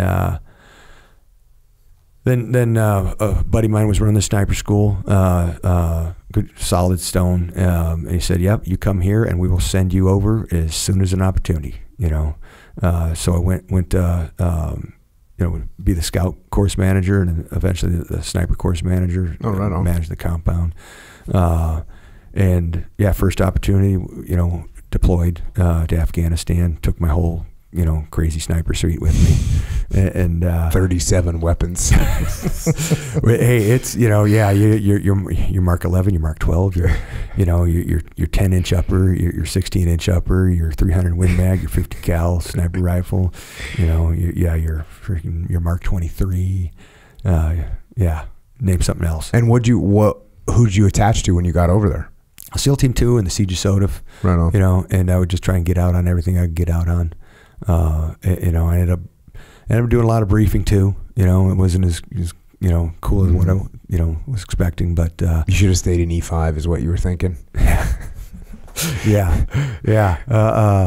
It was but I learned a ton, and was happy to get out there and support and be part of it, and it's a wild life experience, but came back from that and finished up at Snipers. I'll tell you what, teaching folks and working with the cadre, that's a wild experience too, because our sniper school is legit. Our sniper school is awesome. Yeah, and then our snipers are awesome. Oh yeah, no, Brian Sargent came on board, shortly after I got back and took over the sniper school, and that was awesome. We just took it to crazy levels. We were getting some 100% graduation rates, which had never been done before. Usually lose 10% per the major graded evolutions, and we were. How'd you guys get it to 100%? we learned how to teach better, and we made sure the cadre was on the students, but we learned how to talk. Don't think I'm being soft. In the affirmative, listen, man, I'm going to tell you right now. Brian Sargent's one of my longest friends in the teams, and I know for a fact he was not being soft on shit. He's not soft on anything. No, he's not soft on himself, and he's not soft on anybody else. So nope, if legit. he's saying somebody did it, they did it 100%. Learning how to talk to people right. Assigning the right instructor, the right students. And we had the one-eyed sniper. Adam Brown. Adam Brown got shot in his dominant eye, and what does this team guy decide to do when he gets shot in his dominant shooting eye? I'm going to go to sniper school and let's see if he's trying to get his eye healed. And so we teach him how to shoot left-handed. Hydro became his who's a freak of a human fighting brain cancer right now, but a freak of a human and a crazy instructor, and taught the dude to shoot iron sights left-handed and smoked it. But he cleaned the shooting test for, with the scoped rifles, both of them, I believe. That's awesome. You're talking out to 1,000 yards, just pinging on steel. It's incredible to watch, and snaps and movers out to 800 yards with a 300 Win Mag at the time. It was incredible, But Patch, Hydro found what he needed to say, how he needed to say it to him, and Hydro's always someone that's on top of the students too. He's not going to leave them and go have a sidebar with a couple of instructors, figure out what they're going to do tonight. Yeah. And the instructors, a lot of them really wanted to, it's not as hard as it was when I was in. And I go, yeah, dude, it's harder. Mm-hmm. You're just instructing better. And so we made up this test that wasn't graded, but we're under the training command. You get 3 strikes, and we don't think that's right for sniper school because you can't have a third strike in a sniper shot. And so we had a guy that made it his third time every time. We made up an exercise, basically briefed the students in the morning. Hey, pull your rifles out. This is what you're doing. We're going to put you in an urban hide. And the base was awesome. The base worked with us so incredible on everything. I had a 20-foot bullet trap made on a trailer, 6.5 foot tall. I made 2 of them that you could back together, get a 40-foot runner. So I would drive around the base and we had all the SDZs worked out, where they would shoot a blank. I would back the trailer up to where the blank was shot, and I would go stand next to the target and load a live round. And I would stand there with my binos, 3, 2, 1, execute. And so we had to have trust that student would not hit the windowsill, not hit the fence or the tree that he was This was short shots, 100, 150 yards. Sniper easy shots, but not when you're under pressure. And not whatever you did the night before, the day before. But we wanted to be able to tell, parent command, say, hey, yeah, he did it. He passed everything, but let's take a second look at it. He's not safe enough to do this evolution. And so I don't know where that went. We did it when I was there. I don't know where it went to after that. So where are you standing with your binos? Is this shot right next to the target? Like 2 feet away from the target? Yeah. Yeah, that's a high level of trust right there. Yeah. I did it all day. They're my students. Yeah, right? And our snipers are freaking awesome, man. Yeah, and you're not. So these guys are already qualified on the weapons at this point. They've got some stocks to do, and they got like 50 cal week to do. They're really qualified on the weapon. It's just whether the question was, can that guy, when we want him to do it, make the shot first time every time? Because that's what you want for our snipers. But they were my students, and so. I had to have the confidence in them that they would do it, and I did. And it was, I don't know. Sniper schools, morphed throughout the years. Is all kind of just about the same. Everybody tries to take it up to another notch and make it better. You're always fighting with the parent command that wants more snipers through, but we'll always do it without lowering the standard. Yeah, I mean, obviously, I had 13 snipers when I was a task unit commander, and like, what a blessing from God to have 13 snipers in the Battle of Ramadi. I mean, you just can't ask for anything else. So, and the performance was epic. You know, the way the guys shot. I mean, I had guys take shots at enemy fighters holding children. Right. You know, like, and using children as human shields. Yeah.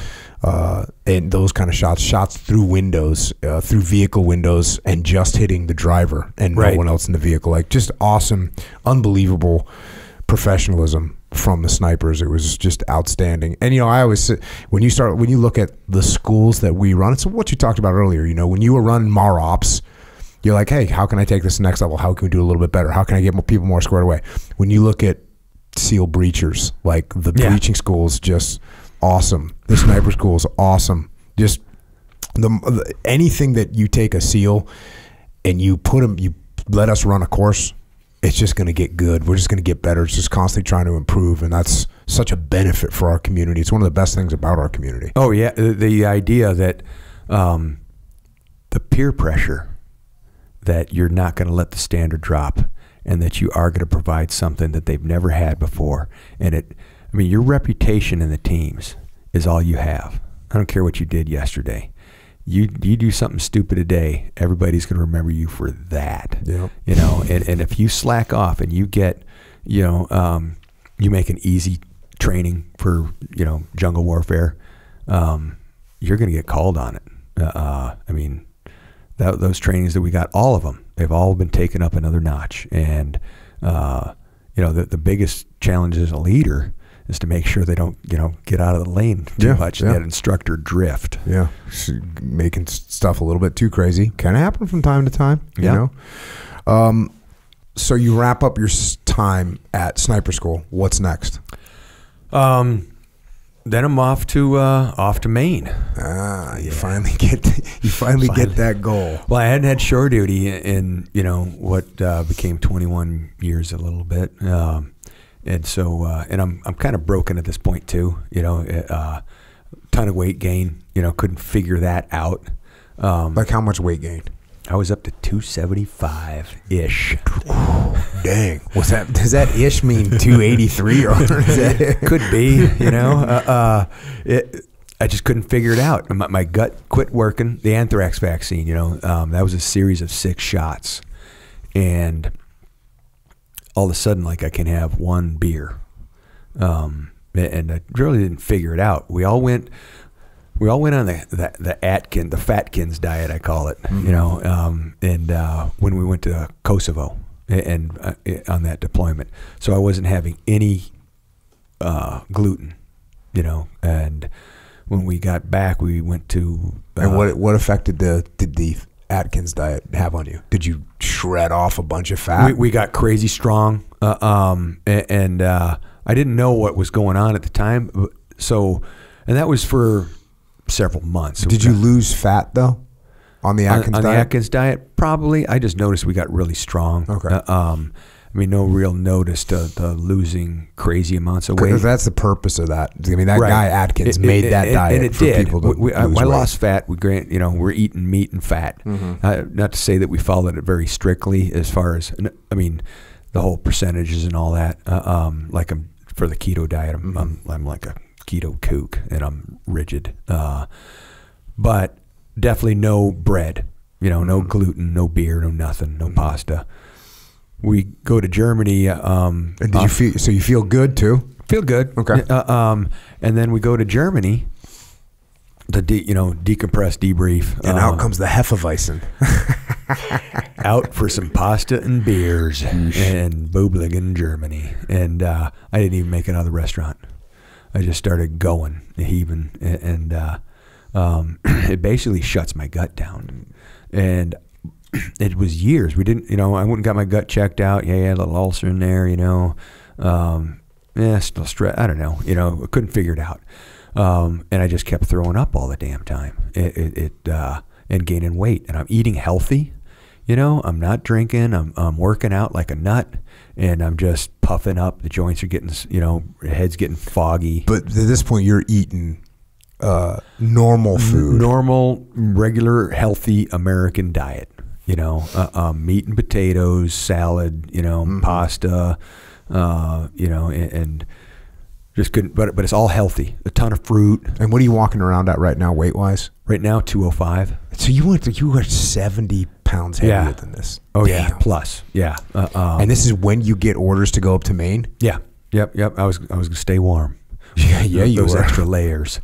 Still, I mean, it's still strong, but the swelling started, you know, with the joints and everything like that. You know, I mean, I'm dumbbell pressing 145s. I mean, I was still freaky strong.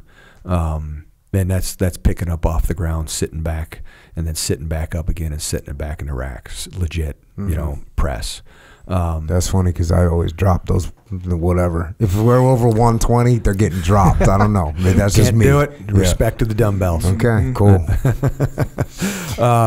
And no, it wasn't until, I don't know, maybe, so we're talking 99, we got the anthrax vaccines, and they cut mine off at the 5th shot. They never gave me the 6th. They just stopped doing it because it was causing a lot of problems for a lot of people. Apparently it was a lawsuit too. A lot of aviators had to stop flying. But what it did to me. Yeah, I don't know. I got it. No factor. I never noticed it. Yeah, no, some people are different, you know. It definitely something there that caused something different for me. I think I got it when I went into boot camp though in 1990. Is that possible? I don't think it was getting pushed then. Okay. It wasn't the same one Maybe that they it were was in giving the teens. farmers, you know. Okay. Dairy farmers used to get or still get the anthrax vaccine, but apparently not this one. Okay. Once I figured it out, the doc just said, "Hey, why don't you cut gluten out?" And this is 2012 time frame. So I'm walking around gaining weight and getting sore, you know, crazy headaches. Cut gluten out, bam, instantly lose 25 pounds. No kidding. Yeah. And kept on, you know, losing a little bit. And then now I'm a keto kook. I mean, I'm strict. Like there's no pizza night. Nothing. Pizza night. I don't substitute anything. Not even just ordering an extra meat pizza and just scraping the cheese, pepperoni, and sausage off into a bowl and eating that, because I'm known to do that right there. Hey, and that's all keto, and that's good to go. I know it's good to go. Yeah, I do the meat pizzas. Yeah, and you know, with a side of guac or something. Just you know, let's do butter this. in my coffee when I'm traveling instead of MCT oil. Figuring out your diet's huge. Yeah. You've got to figure out something.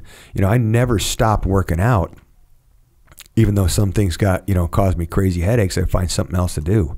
You know, the blood flow restriction stuff, and some sort of suspension trainer.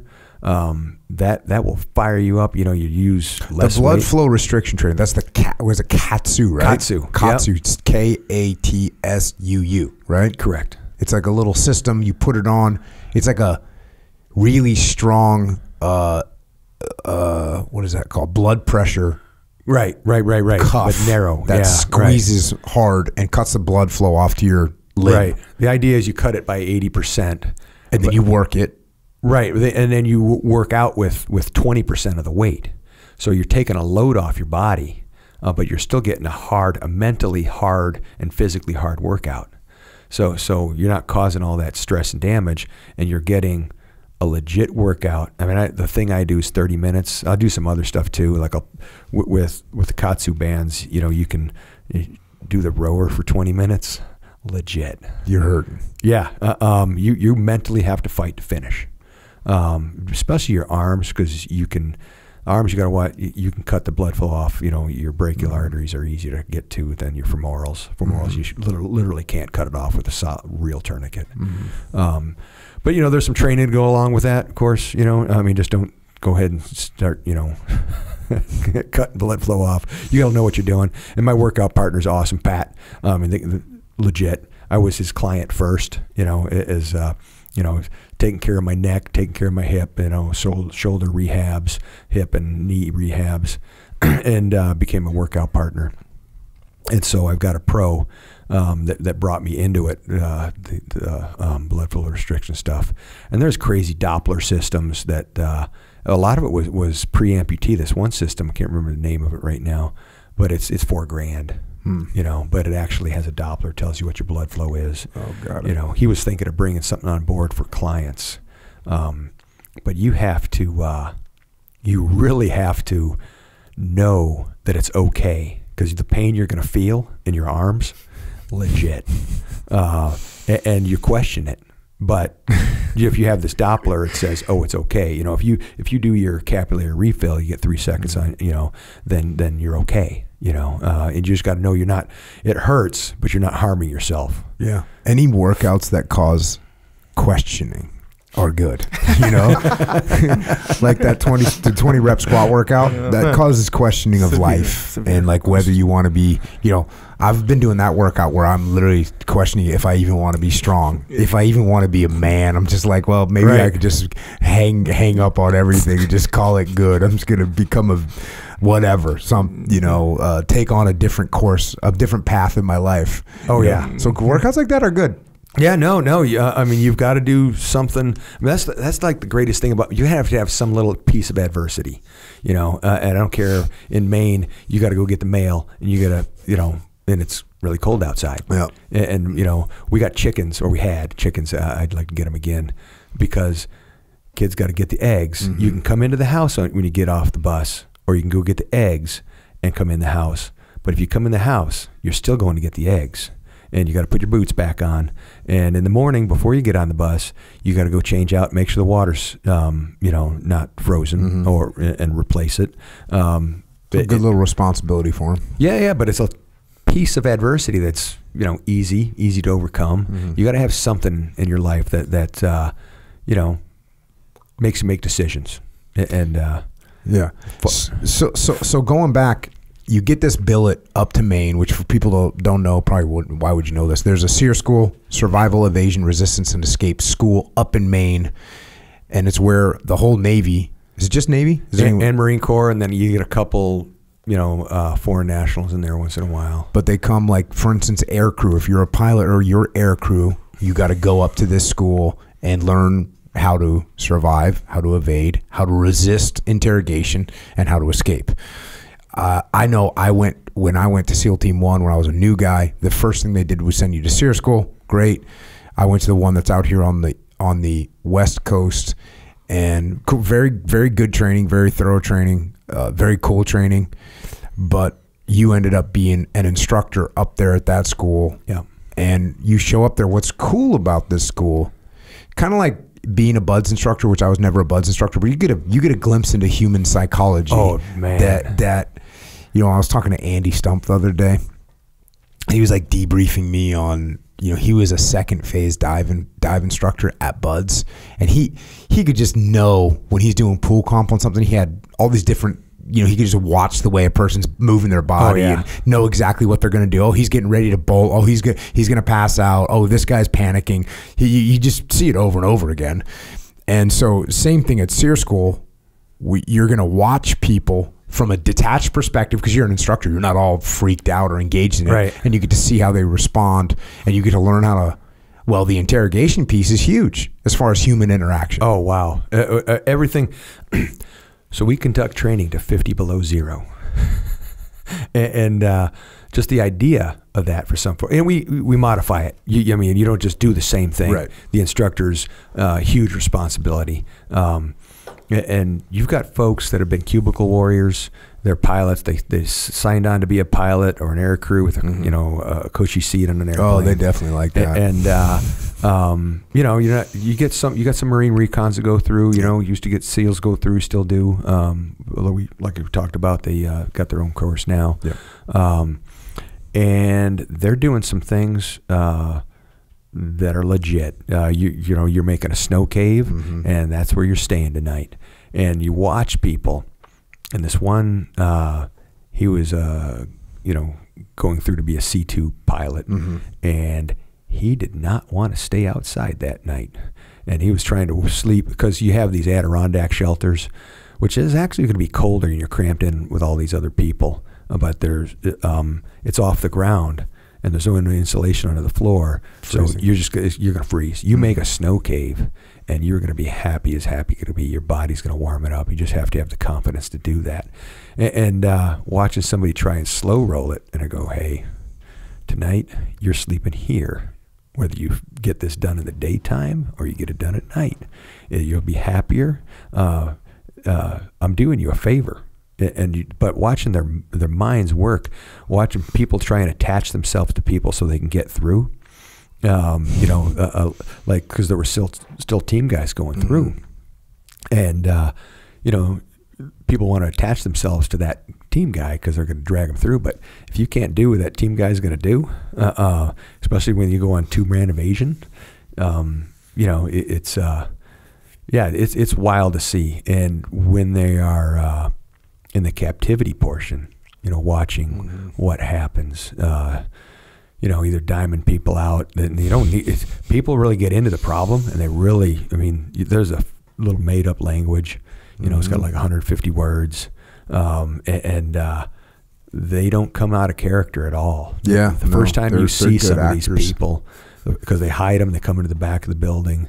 The students never see them in the classroom portion, and the first time they see them, they're in character. And it's. Are you guys doing the Eastern Bloc thing still? Yeah, man, they couldn't get away from it.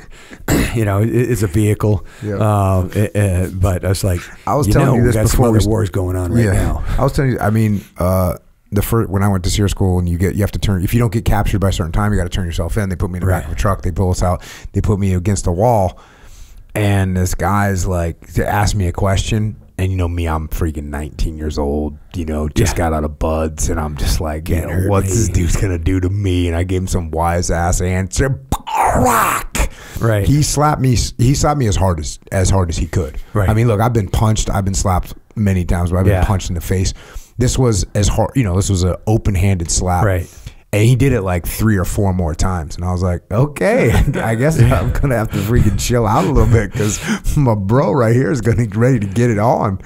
Yeah. Basically, if you're getting some extra treatment, then you're not doing it right. Something, because it's not about you're being a punk tough. as well. Well, from my case, what I was not doing right was I was not being humble and respectful and treating the thing as if it was real. I was just like, whatever. Okay. Okay. 100%. I'm in. There's, the tough Marine mentality, which is good to have, but you got to know when to say, hey, that's not going to work in this situation. Yeah. And using those tools and techniques, to be polite, and give me a rundown of interrogation techniques that you like. I like the nice guy interrogator. I said I wouldn't go do the hard side, basically I taught the camping part first, and then I went and did that deployment that we talked about. I've never been away from, we get into that later, but I like the simple soft sell approach, just talking to folks.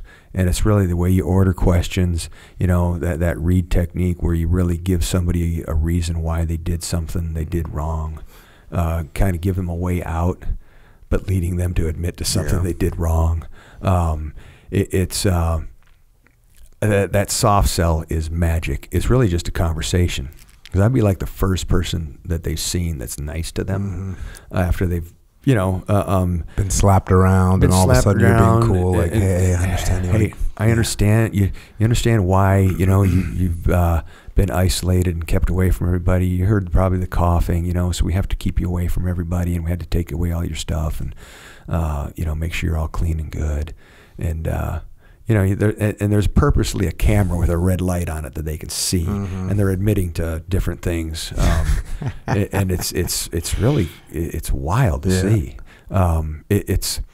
It's way beyond what a lot of the instructors think it is. It's how to get through roadblocks. It's how to talk yourself out of a ticket. It's how to it's everyday instances. It's a job interview. It's really sitting across the table right now and thinking slowly. Sometimes if I ask a question, I might swallow or take a drink of water so I can think for a half a second and come up with that, better, politer answer. It's keeping that military bearing and not, starting a fight. That's helps you out a crazy amount. Yeah, we've had some POWs on here. Yeah. Mainly from, actually, I think all the POWs have from the Vietnam War. And it's incredible to hear their stories and what they went through. Right. And they came back and injected their lessons learned into the SEER schools. Sure. And so that was awesome to get those lessons learned and just different breaking points, Mm-hmm. you know, how long someone can take it. And, you know, everyone's going to eventually break, but you know, how much, you know, how long are you going to go? And even when they break, they give bad information or useless information and pretty heroic stuff there. Did you say you went on a deployment while you were at SEER school? Yeah.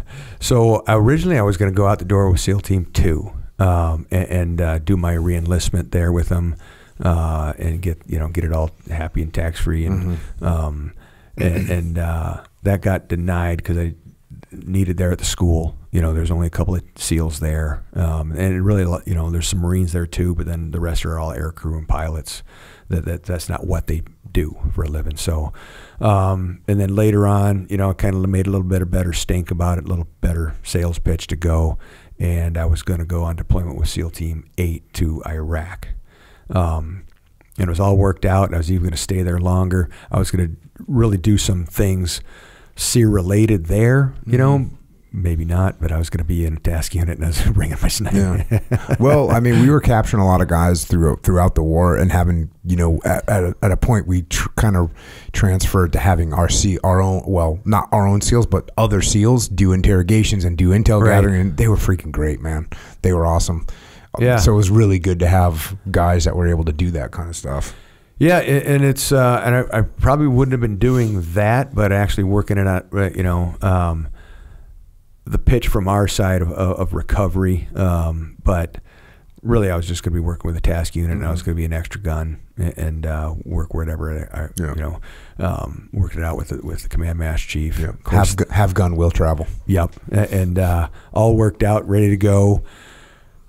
So I'm on my way down to Virginia Beach, and the civilian ops guy says, "Hey, we have this requirement in Colombia. You know, the agency guys got wrapped up down there, and they're trying to get them out, and we need a Spanish speaker." Okay. So I was on my way down there, and they got released. But I was already on my way down, so I went to go work with the Fronteriza, and you know, was attached to Det South, and stayed down there for 4 months, and that was pretty wild because I hadn't been to Panama since it closed, and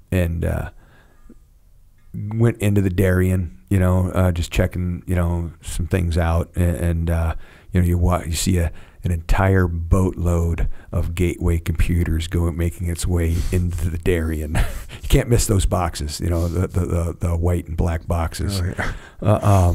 And then you see a whole, you know, cayuca, you know, dugout canoe load of empty El Panama, you know, beer coming back out. And a lot goes on in the Darien Gap, you know, where it's really a national forest. You can't go in there. There's no vehicle traffic in there unless you're, you know, a narco terrorist. And so, yeah, there's definitely a ton that goes down there. A whole bunch of, I'll leave it at different things that get funneled through. And it was really neat to see and be part of that and try and get the Fronteriza online to, you know, help us out and keep things from coming north. So. And that ends up being your last deployment in the teams? Yeah. And then back up to, you know, finish my time out at SEER school. Ton learned though, watching the different interaction with, you know, the Chinese that were down there, you know, getting their fingers into everything, you know, yeah, you know, yeah, I'll leave it at that. There's definitely some work that needs to be done there. You say then next up is retirement, and what do you plan to do when you retire? So this is now 2009. You're going to retire, or you retire? Yeah, New Year's Eve 2009. Start the new year unemployed was the plan. Got to go whittle wood in Maine, and I had, you know, nest egg settled up. I didn't need to work for a few years if I didn't want to, you know, and that never happened. You know, the calls started coming, and I started. doing some training back with the teams. Just contracting? Yeah, working the SIDXs, working some different training pieces. Ended up doing some research, test, and development stuff, and then ended up going to Yemen. Not with the teams, contractor there, and administrative security guy, and that was pretty wild because that's the AQAP, Al Qaeda in the Arabian Peninsula hot spot, and we were right in the hot spot of the hot spot. So really learning how to use my words because we didn't have a gun, and you've got your guy running around blowing up our wells, it's the stories are pretty weird because they're that dumb. Everybody's got to understand they're all stoned. Everybody in Yemen chews cot, which is a hallucinogenic amphetamine. And they're all, in the city, they start chewing it, about 4 o'clock. In the desert, they chew it earlier. In the desert, it's got a whole bunch of different fertilizers in it, and it winds them up a little bit more. And so you try, we don't want to get doing everything at the same time all the time. You're leaving the gate, but you try and get things done in the morning because they're wound up in the afternoon. And so that's different. And we got 3 different facilities we're checking out, trying to keep the oil flowing is the job.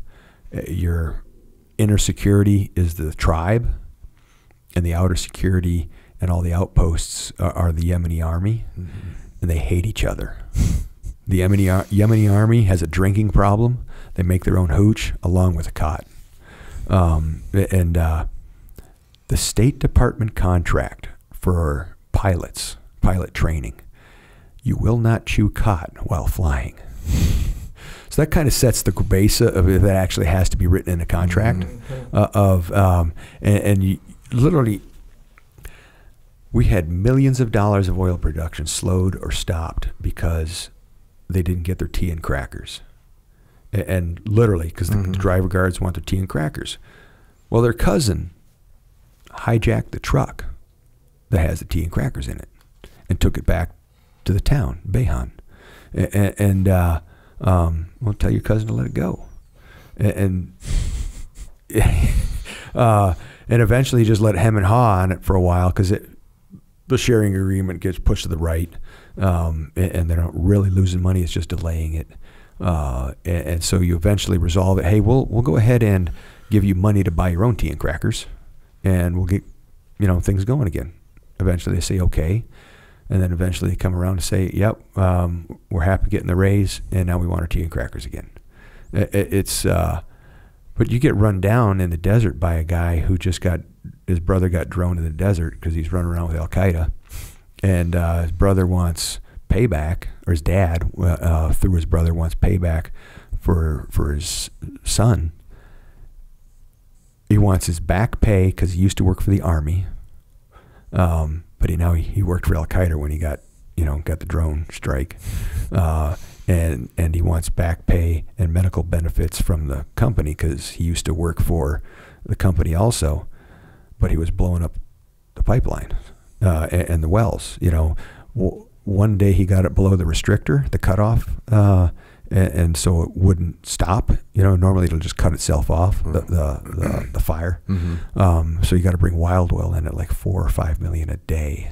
Damn. Yeah. There's a bill. And this guy runs you down in the desert, and they'll throw a couple of shots over your head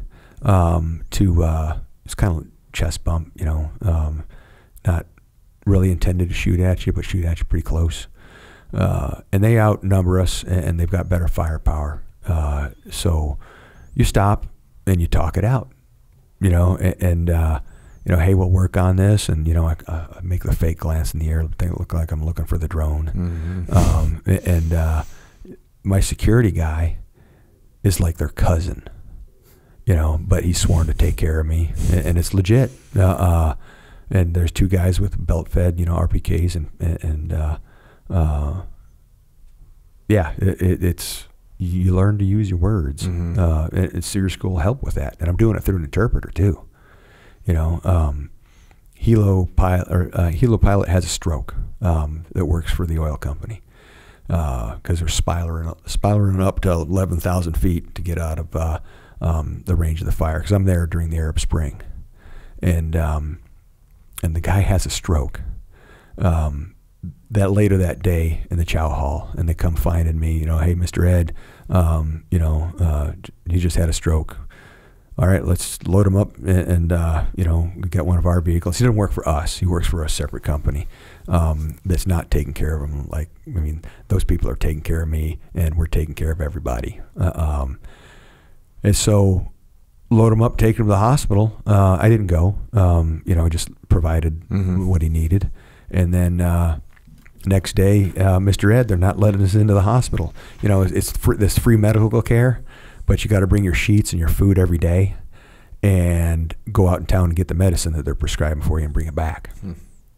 Well, that day, President Saleh got blown up, and one of the sheikhs that got blown up in that mosque was in that same hospital. So that tribe took over the hospital. And they've got it sandbagged in. They've got, literally RPGs walking through the hallways. Good times. Good times. I'm this 200 and probably 65-pound white guy at the blonde-haired guy at this time. And get me this interpreter. And we're going to the hospital. And I said, hey, here's what you're going to say. You're going to say it how I say it. You got to tell them that you're very happy that they're there. You're very sorry about their sheikh, getting blown up. And we've got a guy in there too. You guys are taking care of your guy. We want to take care of our guy. Please continue to make the hospital secure, but we'd like to go in there so we can take care of our guy also. Could you please let us in? And it worked. They were getting shut down, and would not be allowed in. So we go in there, and it's a train. There you got all these overpressure blast folks that are just smoked. And then this guy's in there with, had a stroke, grown man in diaper and not getting taken care of. And so we get them all set. They run out in town to go get the medicine, and I stayed there with him. And they come back, and they call me up and said, they're not letting us in again. Well, what'd you do? Well, we just want in. Start all over again. You're happy they're there. They're making the hospital secure. You're not really happy, but you're telling them they're happy. You got your guy, we got our guy. We want to take care of our guy like you're taking care of your guy. And then they come back in, and it's the ability to find something, the common piece. Your guy's hurt and our guy's hurt. We're happy you're here. You're going through a checkpoint. Man, I'm happy you guys here. Have you guys seen anything? Is everything good? Is anything we need to be aware of? Because you're not happy they're there, but you got to explain that. Get that. Find something that's in common that may or may not be. Yeah, build a little quick relationship with these people. Rapport. Yeah, a ton of that. Yeah. So how long did you do that contracting stuff for? It's just kind of continual since I retired. It really started working again for Brian Sargent, and he'd get me set up on all kinds of, I won't name the companies, but it was fantastic. Yeah. Everything from going to the Olympics to the World Cup, living out in town with the athletes, and school. As team guys, you're just not a monkey. You're setting everything up, squaring everything away, way beyond what security guy does, and making sure everything flows smoothly, picking up gaps without dropping security. And security as a civilian, especially executive stuff, is you really have to have a really easy but hard mentality at the same time. I'm trying to look like somebody that you don't want to bother, and you're going to go bother the other watch company, because that one's not worth hitting. And at the same time, they might want you sitting at the table with them when you'd rather not, because that's not your job, but it is to them. So you got to make a bunch of assessments, do some stuff you wouldn't normally do, but you do the assessment, and it's really interesting, super flexible, and you have to be super personable, be able to talk with heads of state, that these, top, I've been to F1 races, in the absolute most, without naming the company, as good as it gets. Mm-hmm. And you're talking to some wild people, and they want to talk to you because you're the SEAL. Mm-hmm. And they're proud to have you with them, and they're showing you off. I got a job to do still, but it's so it's a wild mix. And if you are the grunty guy, because I was with a rock band and who's really good people, super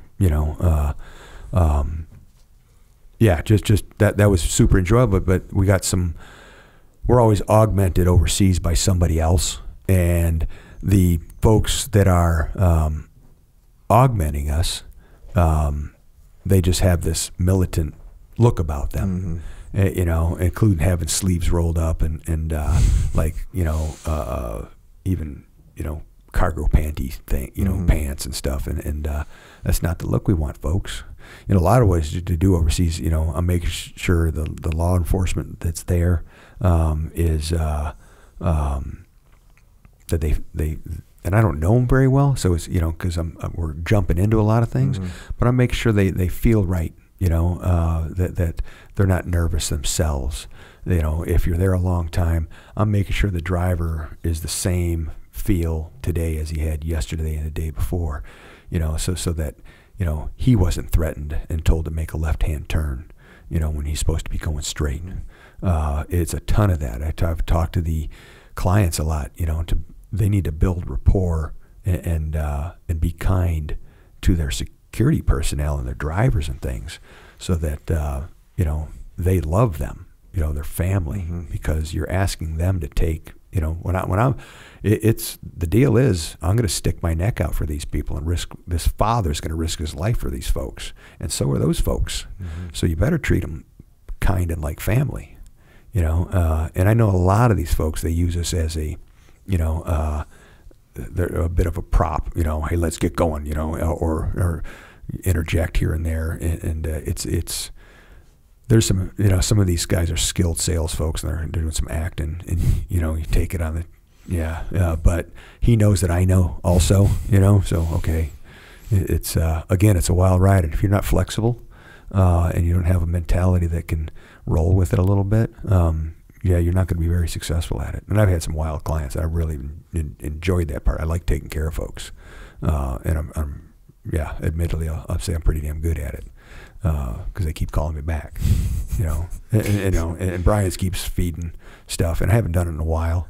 I started doing a lot of RDT&E, research, test, and development with the teams and some other fun things. So, became a firefighter. I'm a volunteer firefighter in Alma until we moved from there. And then I became a reserve deputy sheriff in Lincoln County. And so you're doing some contracting, you're doing some firefighting, you're doing some reserve sheriff activity. At what point do you get roped in to the political arena? And I'm doing all that. I bought an excavator. I'm grading driveways and digging foundations for folks. I'm doing some diving for folks. I've got all these things going on. I got my private pilot license. I'm about to start getting my commercial license. And it's 14-ish months ago. People have been asking a lot for us to get involved, for me to get involved in the politics, and because things are going sideways. And I kept saying nope, and things got to the head, and they asked again. I said no, and I tell the story over and over. My wife said, "Yes, you will." She's from Venezuela, and she was yes, you will. We talked about it, and her being from Venezuela and seeing that, that leadership gap in Venezuela, caused it to spiral down. People don't realize with Venezuela, we used to get 17% of our oil from Venezuela, more than any other country. They were a wealthy country, and now they are, again, just like the hospital in Yemen. You had to go out in town and get medicine and provide your sheets and provide your food in the hospital. And there's no medicine out in town now either. You had to go to Colombia. Her family's a big part of it's originally from Colombia. Well, they escaped the narco state and went to Venezuela, and now they're fleeing back to the narco state. They had to go to Colombia to get medicine for her uncle who was in the hospital. We've got kids, we've got 2 in college and 1 in high school. And they're where we're doing it. We sat down as a family and we talked about it. We had to make sure everybody was good to go with it. To varying degrees what does my 15-year-old know about it? He gets it to a large degree. He was, since he was, that tall, he was, Dad, this is made in China in it. That's not right. So he gets a lot of things, and he gets this too, to a degree. My older son's helped me write stuff, he helped me write that pledge, maybe taking ownership for the condition of our country, because I have not participated, in this. I've always served, but never this. He helped me write that. He helped me write my first speech. No one can write for me. It all comes from the heart. I free flow just about everything, because it's from the heart. It's legit. This is not what I would normally do, I say it over and over again too, I grade my church driveway. I show up there when nobody's there, and I grade it. It's a steep dirt hill, and make it all pretty again, load my tractor up, and I go away before anybody comes back. And now I'm doing a selfie while I'm doing it. That is not who I am. It is now. Was there a straw that broke the camel's back as far as making you say, yeah, I'll do it? Or was the straw just your wife saying, you better do this? It's all the crazy divisiveness, In SEER school, we actually taught how not to get indoctrinated and how not to allow these divisions happen while you're a captive. In the Korean War, there were 14 Americans that were taught in captivity that America's bad, and they did not. These captors convinced them to stay in North Korea. Yeah. That's insane. Yep. That's happening here in America. How many ways are they trying to divide people? Whether you're vaccinated and unvaccinated, you're taught you're bad and evil if you're not vaccinated, and you are taught, either you deny the election or you think we need an election integrity to take a look at the election, then you're a traitor to the country. Hey, let's just take a look at it, make sure the people that think it was stolen understand it. I'll take that's an okay stance to have. All this division in the country is insane. It's not comfortable. I've complained about it, and it's the only thing I can do to make it right. Mm-hmm. So we're stepping up, and we're definitely stepping up as a family. My wife is a huge part of the campaign. Driving force, and couldn't do it. Wouldn't want to do it without family buy-in. But it's a legit push, I was going to go get my commercial pilot's license. I was going to do one more thing that was going to be fun. I enjoy flying. That's on hold for a little bit. What's been the biggest surprise about entering the political arena? Confirming all that divisiveness. Because I walk up and I will talk to anybody. I go to these fairs, all the farm fairs and all that, agricultural fairs, and I give my spiel. I always start with a retired Navy SEAL, because no one wants to talk to a politician, and I am definitely not that. So I said, hey, I'm at Thelander, retired Navy SEAL, running for U.S. Congress.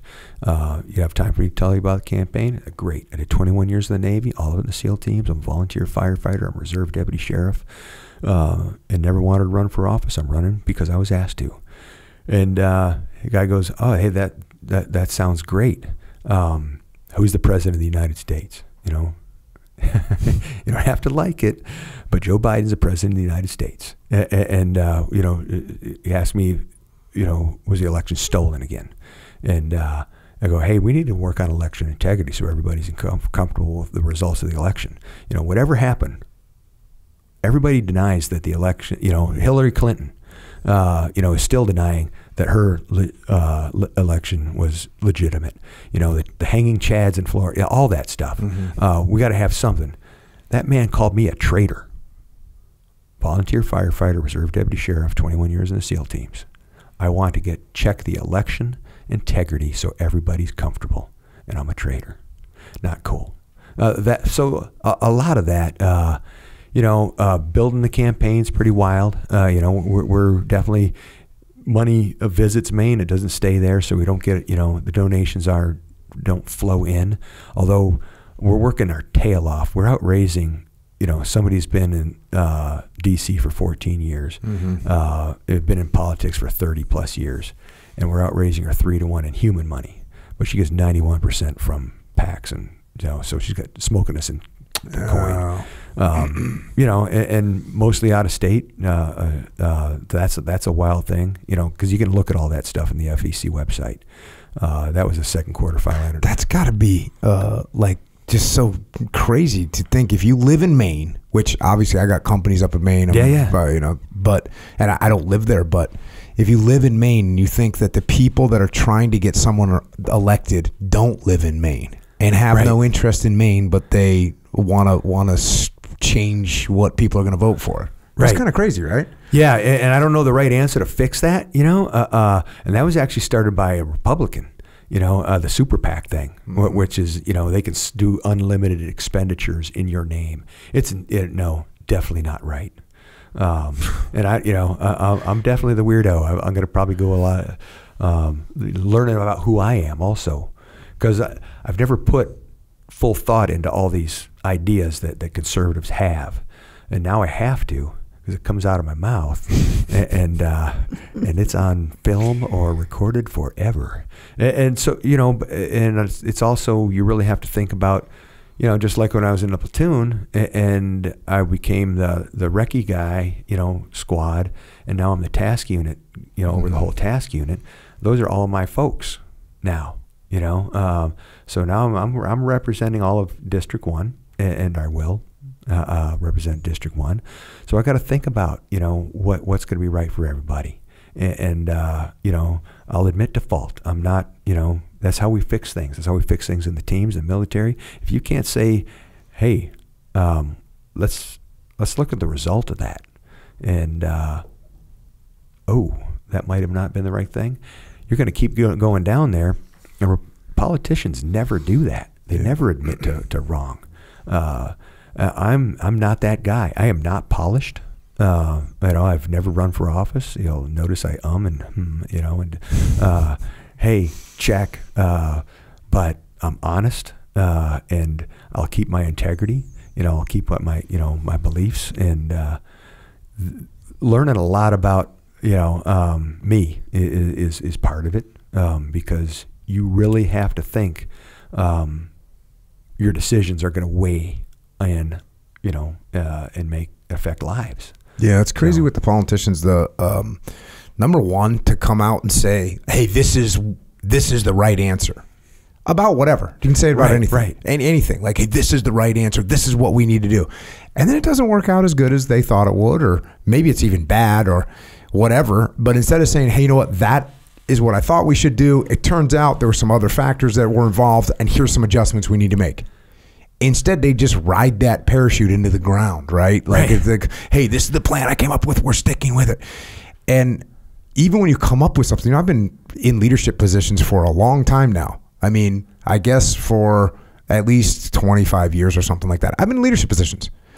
And to say, "Hey, this is 100% right, everyone else should be quiet," is such a bad move. Yeah. Because the chances that you're so smart, or that I'm so smart, that I'm going to figure out the best way to conduct this operation, I'm going to figure out the best solution to this business problem we're having, or I'm going to come up with the problem solving move over here. The chances that I am just so smart that I figure it all out. No one else can figure it out, but I figured it all out. And by the way, when I figured out, I calculate all the variables in the future. Right. That's what I'm so smart that I figure out all the future variables, and I'm going to get all those right as well. That's how smart I am. So why would you make statements that you're 100% right about anything? It's a dumb move. And then when you're not, which is okay, right? Why would you not say, "Hey, you know what? Here's what I thought was going to happen. Here's the plan we went with because of that's what I thought, and that was the consensus, and then it was wrong, and here's the adjustments we're going to make." No big deal. Right. No big deal. I've worked for bosses, and I know you've worked for bosses that pretended like or thought that they had the 100% solution, and then they won't back down from their decision, even when it's wrong. And they think their respect is going to go down, that people will respect them less if they say, hey, I was wrong. But it's absolutely the opposite is true. When I say, hey, I screwed this up, people go, oh, okay, well, at least Jocko's humble enough to admit that he was wrong, and he's going to make some adjustments now. Nothing wrong with that. Politicians have not learned that lesson yet. Right. It's the fear of the soundbite, the fear that, well, you should step down because you made that bad decision. No, that was a wrong decision. I admit it's wrong. We're going to move forward. And I'll make mistakes, and I'll admit it, and we'll figure something out to find what's better. But that's not happening right now. No, it's not happening, and it's got to. If anybody thinks it was okay to mask kids up that are born when this thing started, and they've never seen a human face except their parents for 2+ years, that's insane. Yeah. The development's, been slowed down in all our children. And was that really worth it? Was that worth shutting down businesses? We got folks that their business was shut down and they sold out and they're never going to open them back up again. And was that really worth it? While saying that everybody can go to work in the big box stores and you're actually having more people in the big box stores. Is that right? Instead of spreading it out to all the other stores while keeping them, because that's that individual's decision. Yeah. And you go, look, sometimes you're in a scenario you don't know what's going to happen. Like, hey, there's a bunch of people dying in Italy. Okay, well, we're going to lock some stuff down here. Okay, got it. And then like a few weeks go by and then a month goes by and you say, hey, it seems like in other areas of the world this isn't that bad, and all of a sudden you can't, no one says, hey, we need to adjust our thought process right now. Right. We made some rash decisions early on because we didn't know what was going on. And if you're my boss and you make a rash decision because you don't know what's going on and I don't know what's going on, I go, okay, well, hey man, I'm good. Let's give it a try because no one knows what's happening. Let's err on the side of safety. But then when you start seeing, other information come in and you say, wait a second, this doesn't seem like it's as bad. And we had people just holding the line on stuff that didn't make any sense. I mean, there's something in California going on right now where the Indian casinos stayed open. And the other casinos are mad. I don't know if I know enough about it to talk about because I saw an advertisement or read an advertisement about it. But the other casinos are mad that they were open and that they were able to make money. They said they profited when the other casinos shut down. And I'm like thinking to myself, hey, if I was in charge of a casino and there was a bunch of casinos that were open and everything was okay, that seems like an indicator to me that maybe it's okay. Like when we had the Super Bowl in Los Angeles, California, and there was 90,000 people in the arena, and it was no super spreader. There wasn't a bunch of people, and yet they went back to masks again. It was like, it's like you can't make this up. Right. The roller coaster of this is you must do this, and then you see the politician doing that. Doing exactly what they said don't do. Yeah. It's like, hey, it's very disturbing. Yeah. It's very disturbing. And again, I live in California. Echo Charles lives in California, where we were like ground zero for the politicians saying one thing and doing something completely different. Right. Which you can, Americans will only stand for that stuff for so long, and it was actually longer than I thought. In many cases, it was sometimes like, hey man, like, we had a revolution against England, right? Like because they raised the taxes 2 cents on our bushels of tea, and we're like, all right, you know what, that's enough. We're done. Yeah. And so there's only so much Americans can take. I think they definitely got pushed to the limit of that. They took more than I thought, especially as time dragged on. But what's really disturbing is just the divisiveness that you mentioned already, where it's like, well, it doesn't seem like in retrospect that putting masks on little kids was a good idea for 2 years. Right. And instead of people going, yeah, that definitely seems like it was a bad idea and we should try and learn from that in the future, instead they're like, no. Right. No. You're like, hey, man, what reality are you in? Right. What reality are you in? Well, watching them, from afar dump sand in, the skate parks out here in California, and, put 2x4s across basketball hoops. And I was up in Baxter State Park. It's a 13-mile ski uphill to get where you can stay and sleep for take a break. And then it's another 3 miles up much steeper terrain to where you're going to start to do actual, ice climbing and all that. So we made it 16 miles in uphill. There's nobody in the park. It's that's the cool thing about Baxter is in the winter is you cannot drive in there. You've got very limited people and they only allow so many people in there. We're away from everybody. Park ranger comes up, very sad. You have to go home now. We just made it here. There's nobody. Yeah. There's nobody within, 50 miles from us. Yeah. And so we had to, ski out of, back down the hill of the mountain, and that was so insanely disturbing. Yeah. And it came down from the Secretary of State, I believe, is what they said. And that was so we were isolated. We were away from everybody. Yeah. A lot of this has to do with the ecosystem and really the digital ecosystem that a human being lives within. Right. Because I know people that were in the ecosystem of, COVID was the most heinous disease that ever came to the world.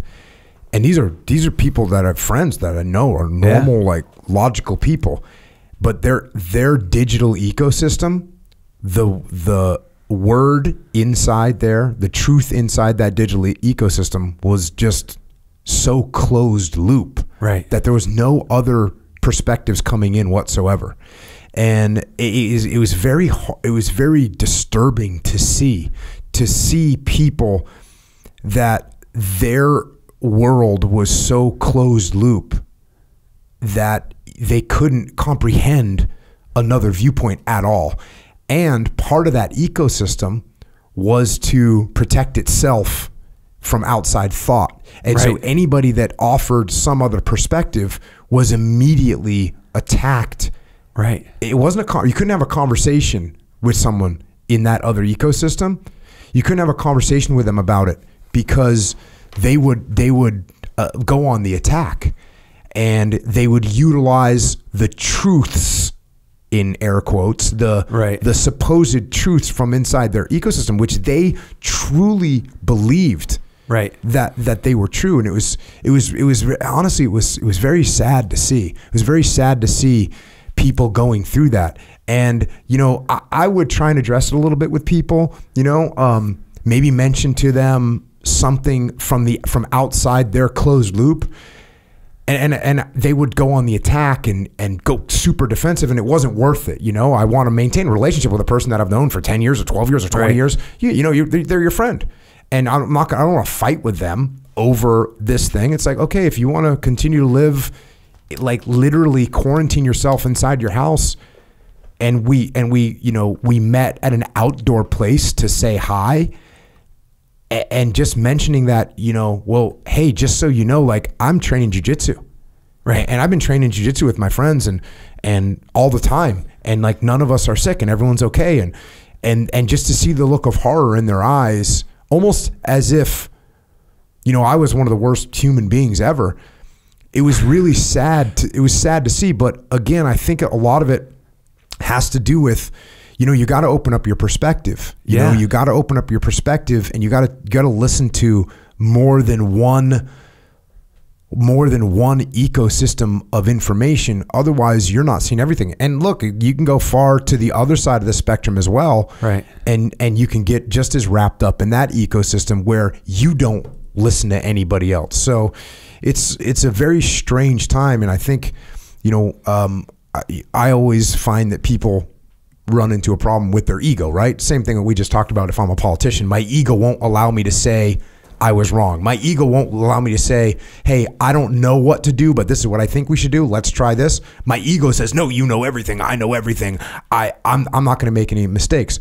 Well, the same thing happens when it comes to processing information. You get your root idea that you believe, right, and you don't want to admit, hey, you know what? I was actually wrong about that. That wasn't a good idea. Or, you know what? That's what I thought a month ago, and clearly there's new information that I should process and pay attention to. And people just unfortunately aren't thinking that way anymore. And it's like this weird tribalism that takes hold. It's crazy to see. It's going to be Rwanda, dude. You have to know somebody to actually know that they're different than you. Yeah. And that didn't go over very well. No. They had to know each other.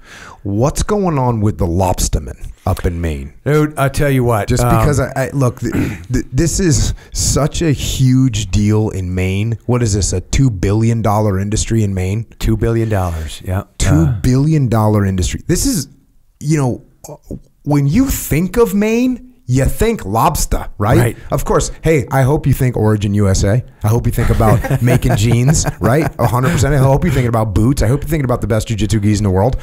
You're going to think about that stuff too. But before that, I have to admit, you're thinking about lobster because Maine is the epicenter of lobster. It's life in Maine. Yeah. And so what is going on? Yeah, no one wants a Massachusetts or a Canadian lobster. Yeah, I've never seen an advertisement for fresh Massachusetts lobster, right? Correct. No, they want Maine lobster. No offense to Massachusetts, no offense to Canada, but you want Maine lobster.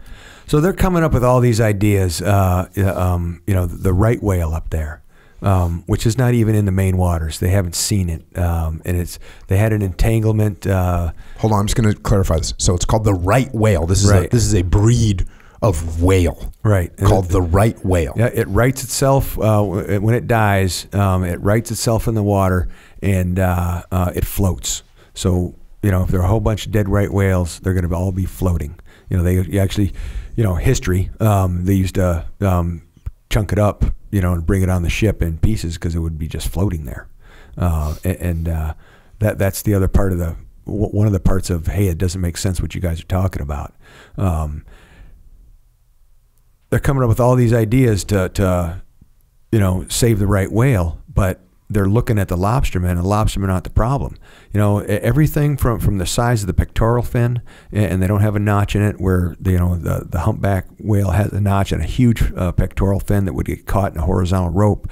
All these things they want to do don't need to be done. It's ship strikes that kills them, and it's Canadian snow crab gear that does it. The Maine lobstermen have done all these things to take care of it and get it out of the way. And so some of the things that they do, for instance, is they put like breakaways in the lines, right? So if I was a right whale and I got caught up in a Maine lobsterman's line, right, it's designed to break, right, and I get out and I'm fine, and you're good. And they've already done that. Well, all the ropes are all identified, so if it does get caught in a Maine lobsterman gear, it's identified as Maine lobster gear, and they put several breaks in it.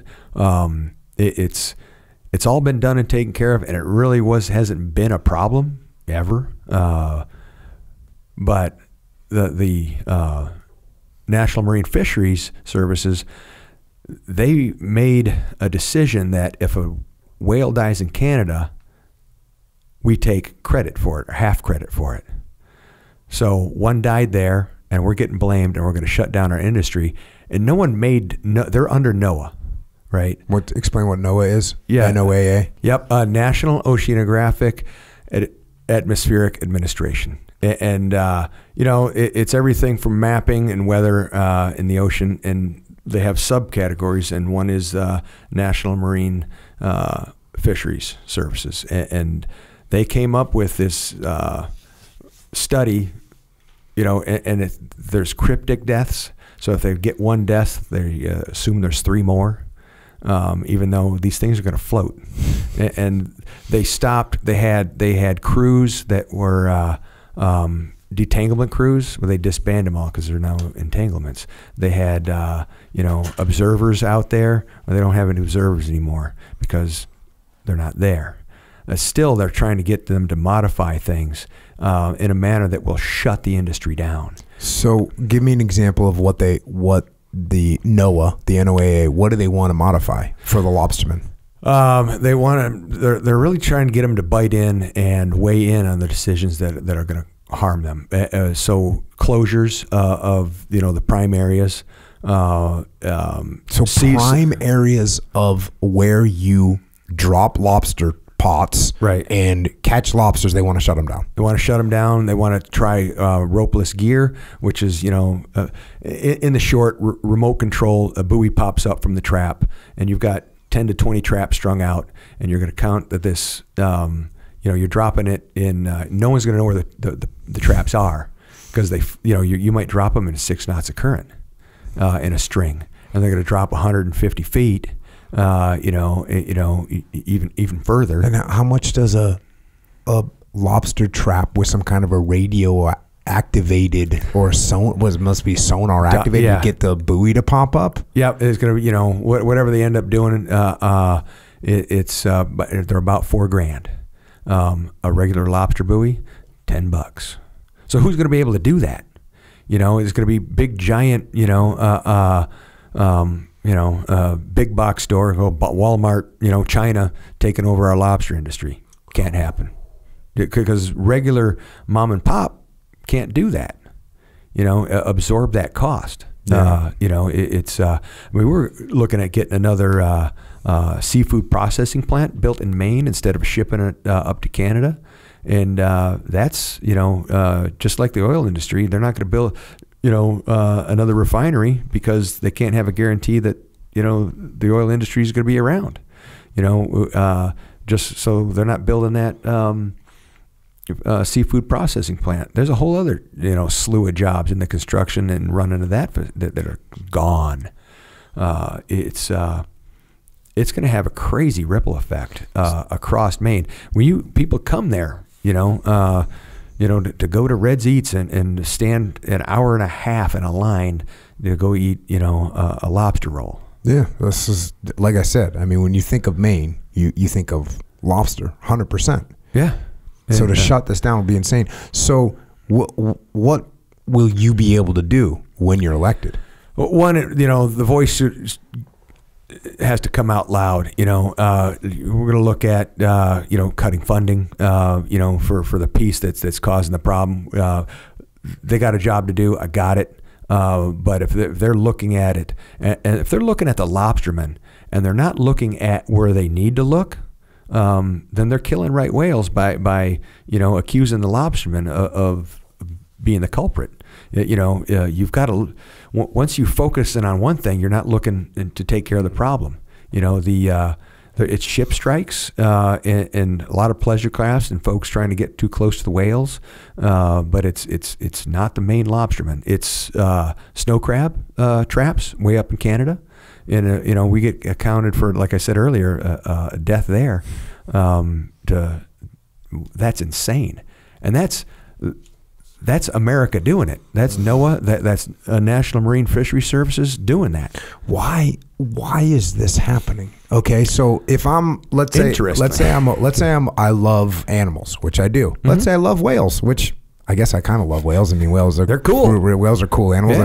I mean, I can see them from my house, and it's awesome.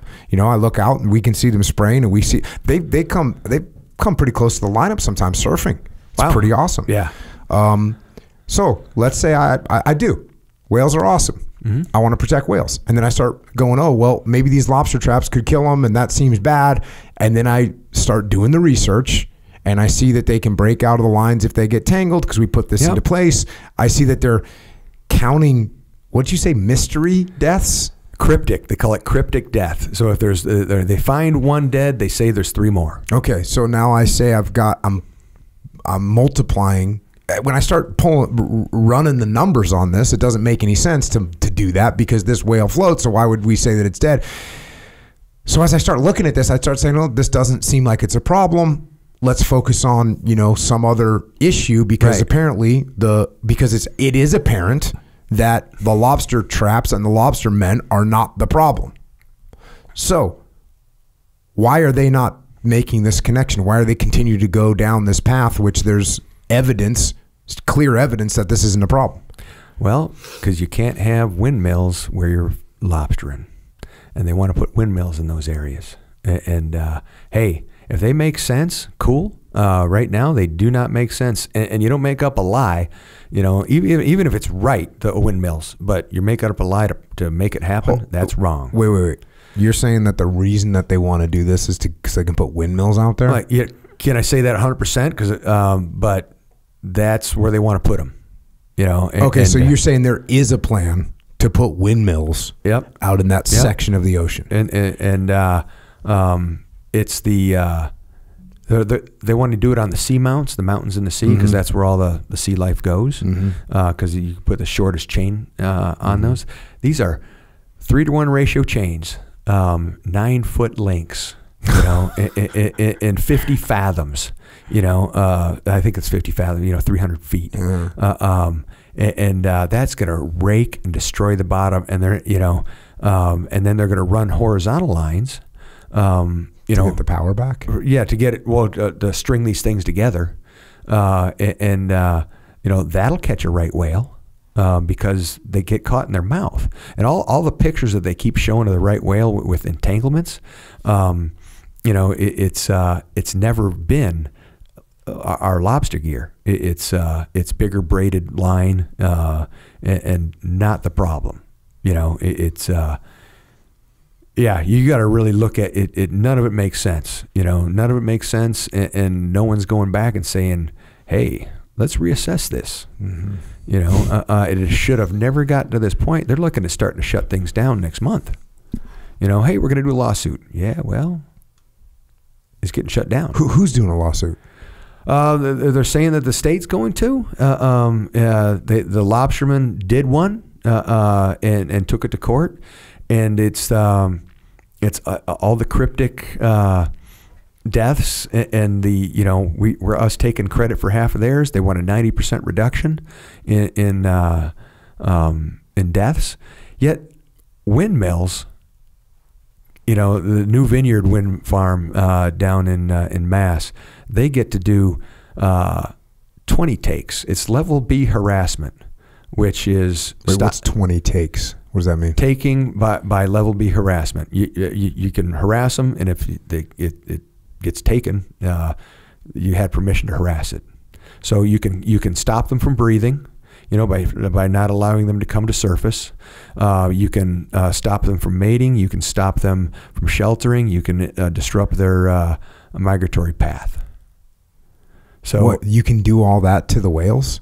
The windmills can. Because they're going to do some blasting, they've got to do some sonic testing, just the vibration of the what is the windmill itself going to do, and if you multiply that times all the windmills up and down the coast, that's more right whales than are alive, as they count them. So again, it doesn't make sense. It's not about the lobstermen. Take a look at it, and everybody jump on board. Because they're, it's so frustrating. And you can look at me as crazy you want, because it's that crazy. It doesn't make sense, and it's moving forward. Crazy. That's why we're running. Yeah, because there's so much that we've just got to. And I don't know what I'm going to do. I know I'm going to butt heads in my own party too, because I'm that guy. If it doesn't make sense, it doesn't make sense, and it's about the country, it's never about your platoon. You're going to fight for your platoon, your task unit, your team. But in the end, you don't do anything. That competitiveness in a platoon and a task unit, it never supersedes your task in the country. I love the competitiveness in a platoon.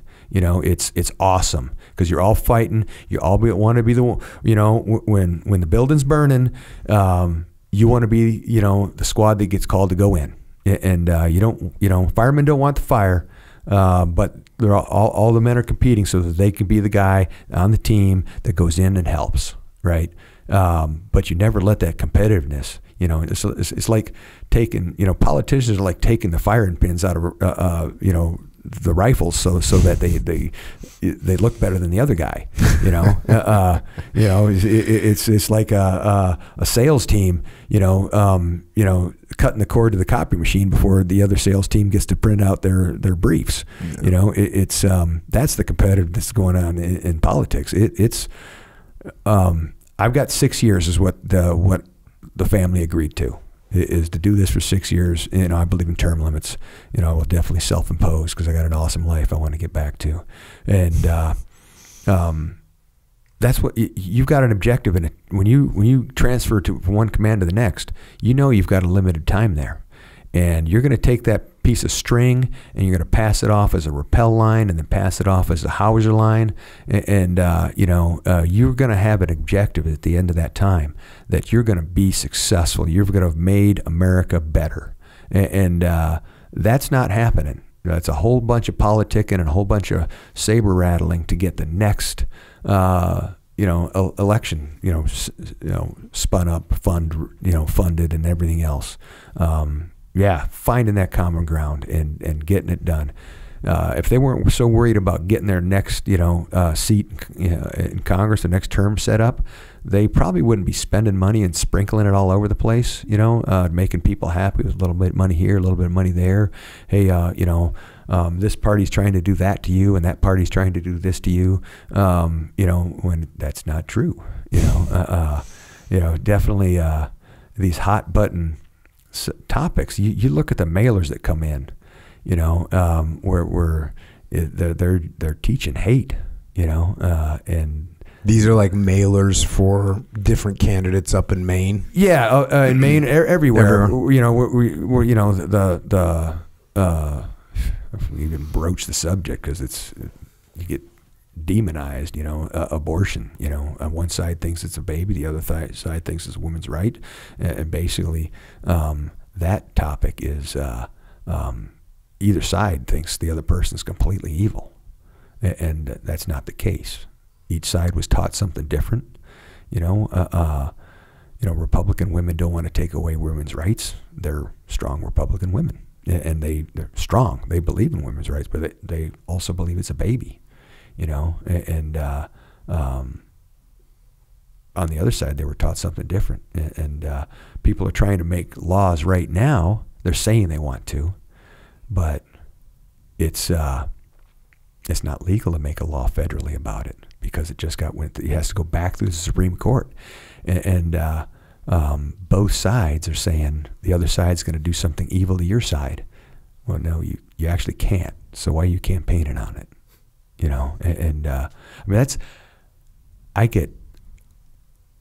This conversation is over, done.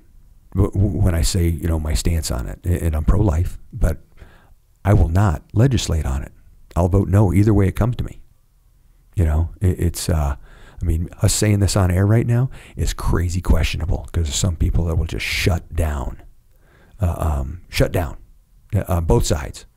Because the people think I should take my position and use it to what they want, but that's not constitutional. Mm-hmm. So your statement pisses everyone off. Yeah. Yeah. So you got that going for you. So I got that going Thelander. for you. But you know what? I'm honest about it. And it's not constitutional. It belongs at the state. That's how the country gets along, is we have all these little countries that unified and became a federal republic.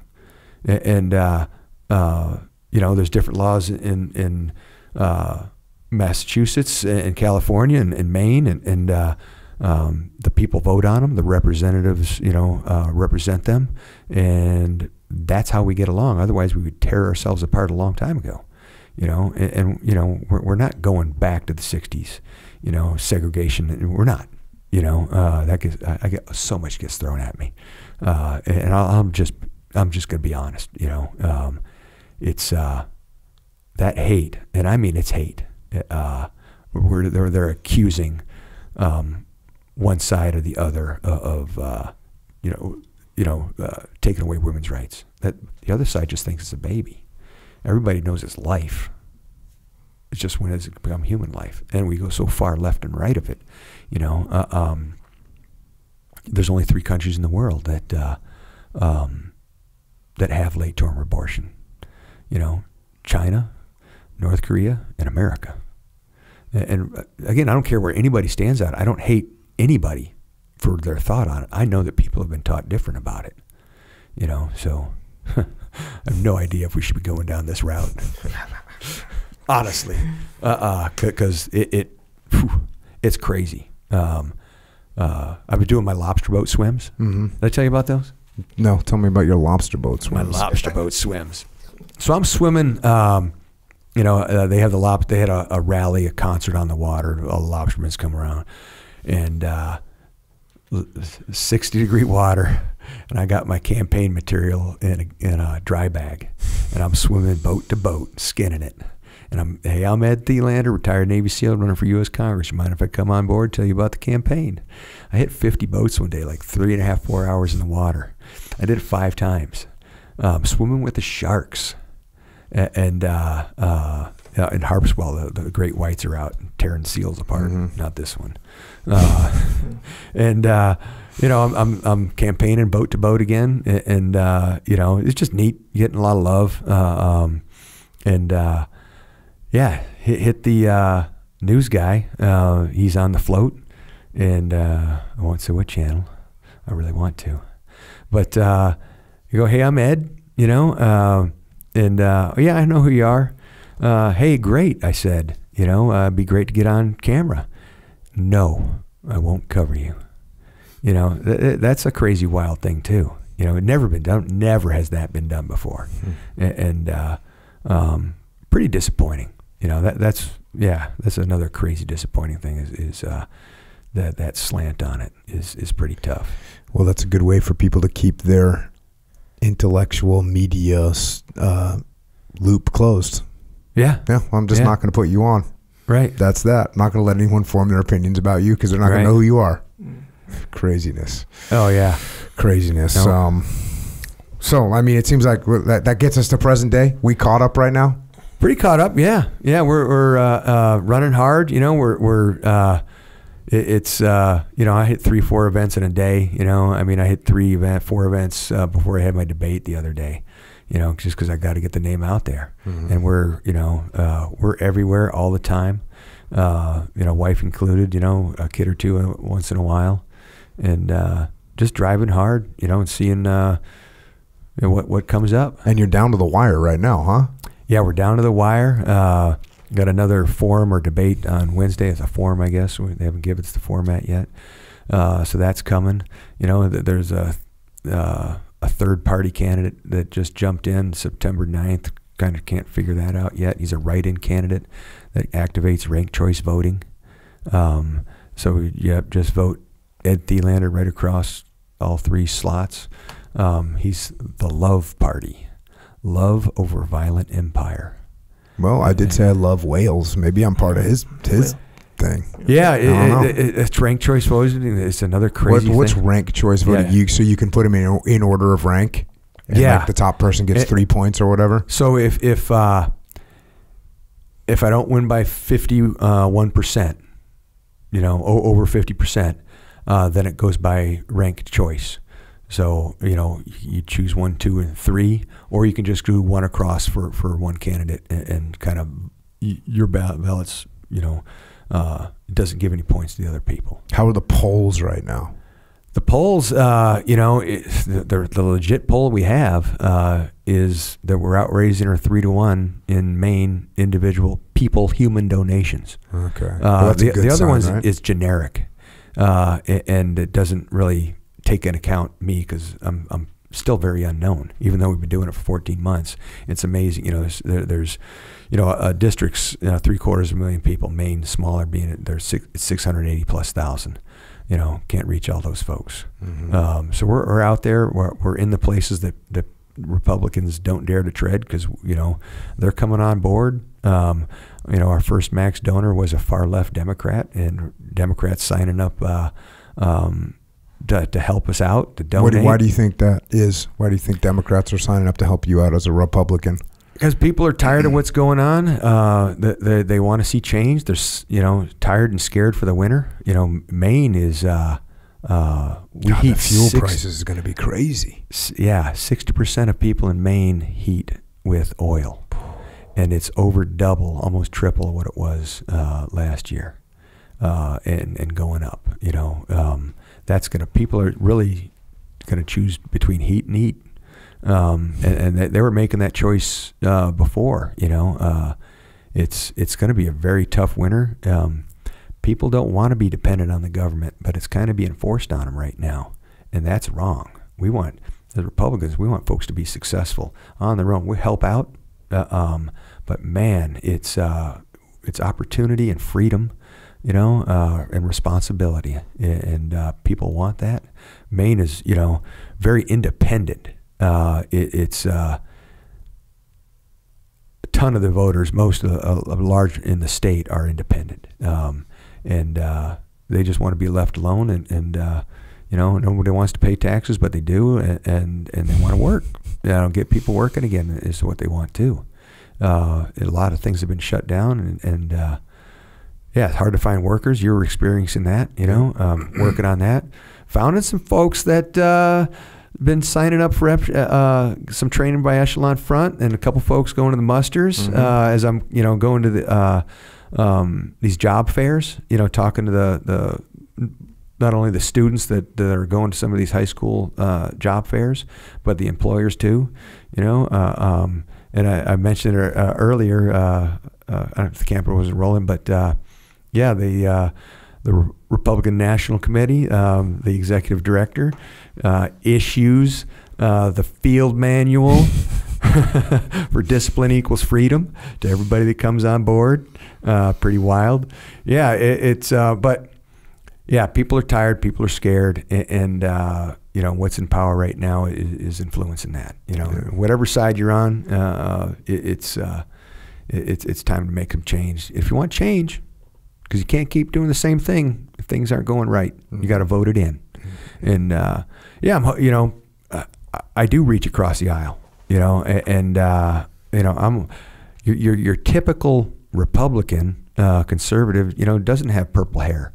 But I talk to them, get a ton of love off of everybody, tattoos up to the eyeballs. I don't, I'm happy to talk to anybody, cannabis, folks. Medically, so on board with it. Recreationally, it's legal in Maine. Let's tax it and move forward and protect the it's those folks are still buying stuff, Republicans aren't normally about that. Now I'm stepping over the line, telling everybody right now I am, and that's not the Republican standard. I'm willing to say, hey, I've never tried it. I'm not a heavy drinker. Never tried any of that. But medically, I know it's helped so many people. Prescribing an 11-year-old Adderall, not a good plan.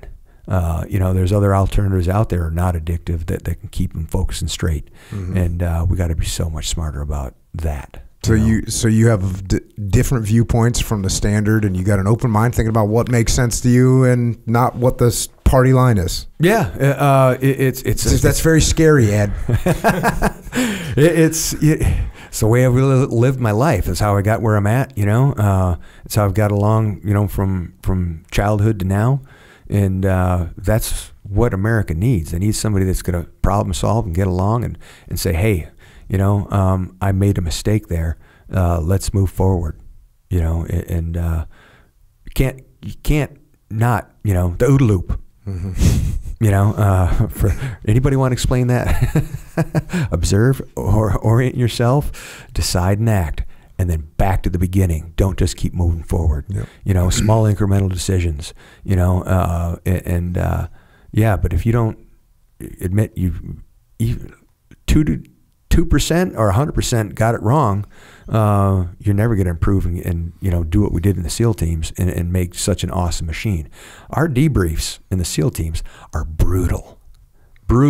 And they don't do that, well, I'm going to do that. I'm concerned about my own party, and that I'm going to get along on a lot of things.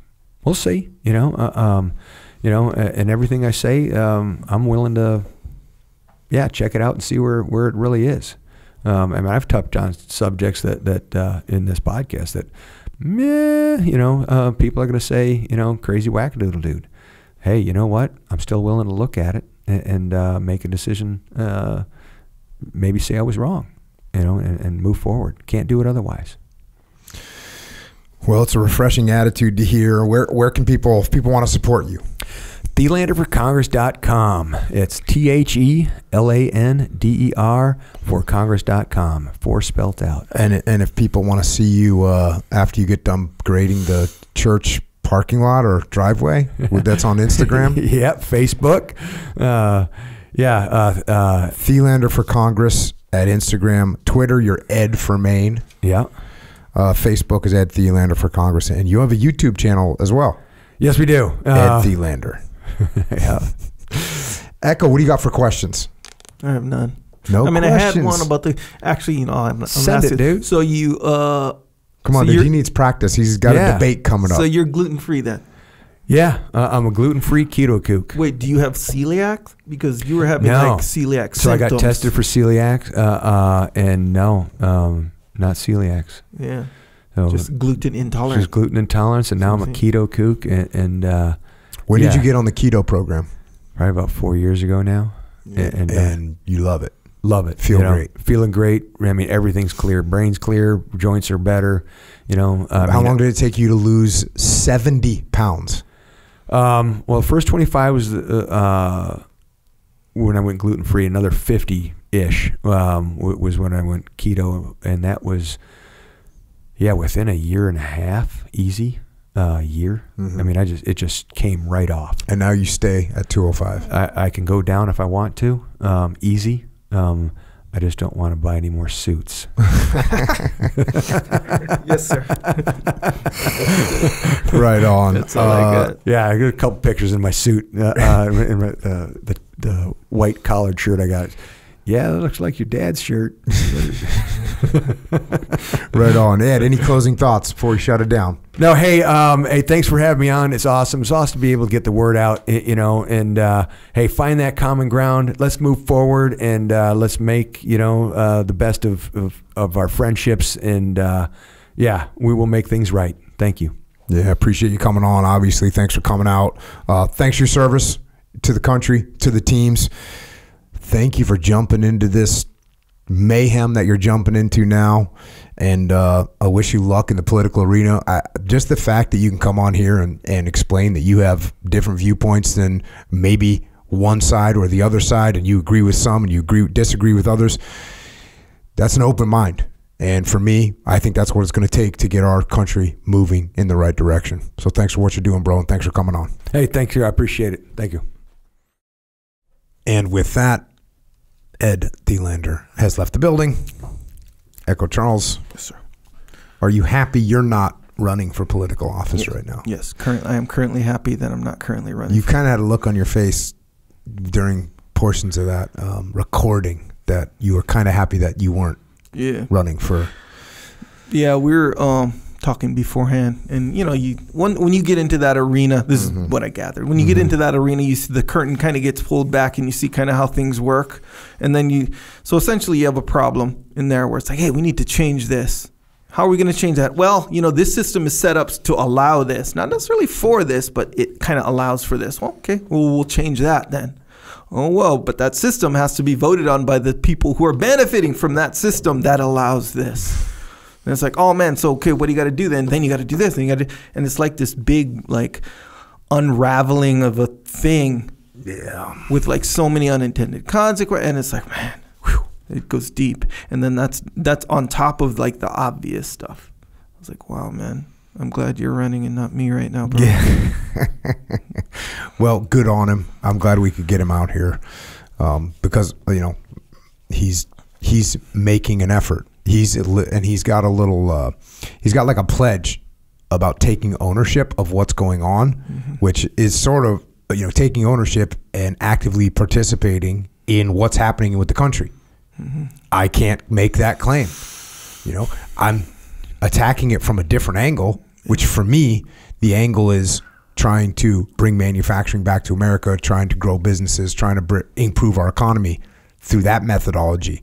But as far as jumping into the arena like him, respect. So good on him. Yeah. I wonder because like taking responsibility for a mistake, it kind of seems real obvious from the outside, or maybe because you talk it all the time, so now it's obvious to me. But I wonder if there's like some weird mechanism in the political world behind the curtain that kind of like doesn't allow for that. Like the obvious, not an obvious one, but the one that just hit me like right away was, let's say I say something dumb, or I say something about something that, or make a decision that's wrong or whatever, and I say, I'm not, like I made a mistake, or whatever. Is it because everyone will attack them, like in the media? You know how media outlets have different sides, where they'll attack them and then be like, hey, freaking Jocko finally admits he was wrong. No. They'll say it way worse than that. Yeah. They'll say finally confirms he's inadequate for this decision-making type or something like this, I think it may have something to do with, do you remember at the muster that we just went to? There was a woman that asked, basically, is it okay to say I'm sorry? Yeah, I remember. And, like, of course it's okay to say, when you make a mistake, you say sorry, apologize for whatever mistake you made. But there's people, like there's a whole leadership theory that you never apologize. Right. Yeah, I've heard that. And so I think the thing that we're talking about on the political side, I think there's something out there that's very similar. Never admit that you're wrong. Right. Never apologize to, the opponent. Yep. And, it's like, to me, it's the same thing. Yeah. You're just, if you make a mistake, apologize. Hey, this is a mistake. Here's what I thought was going to happen. Here's what actually happened.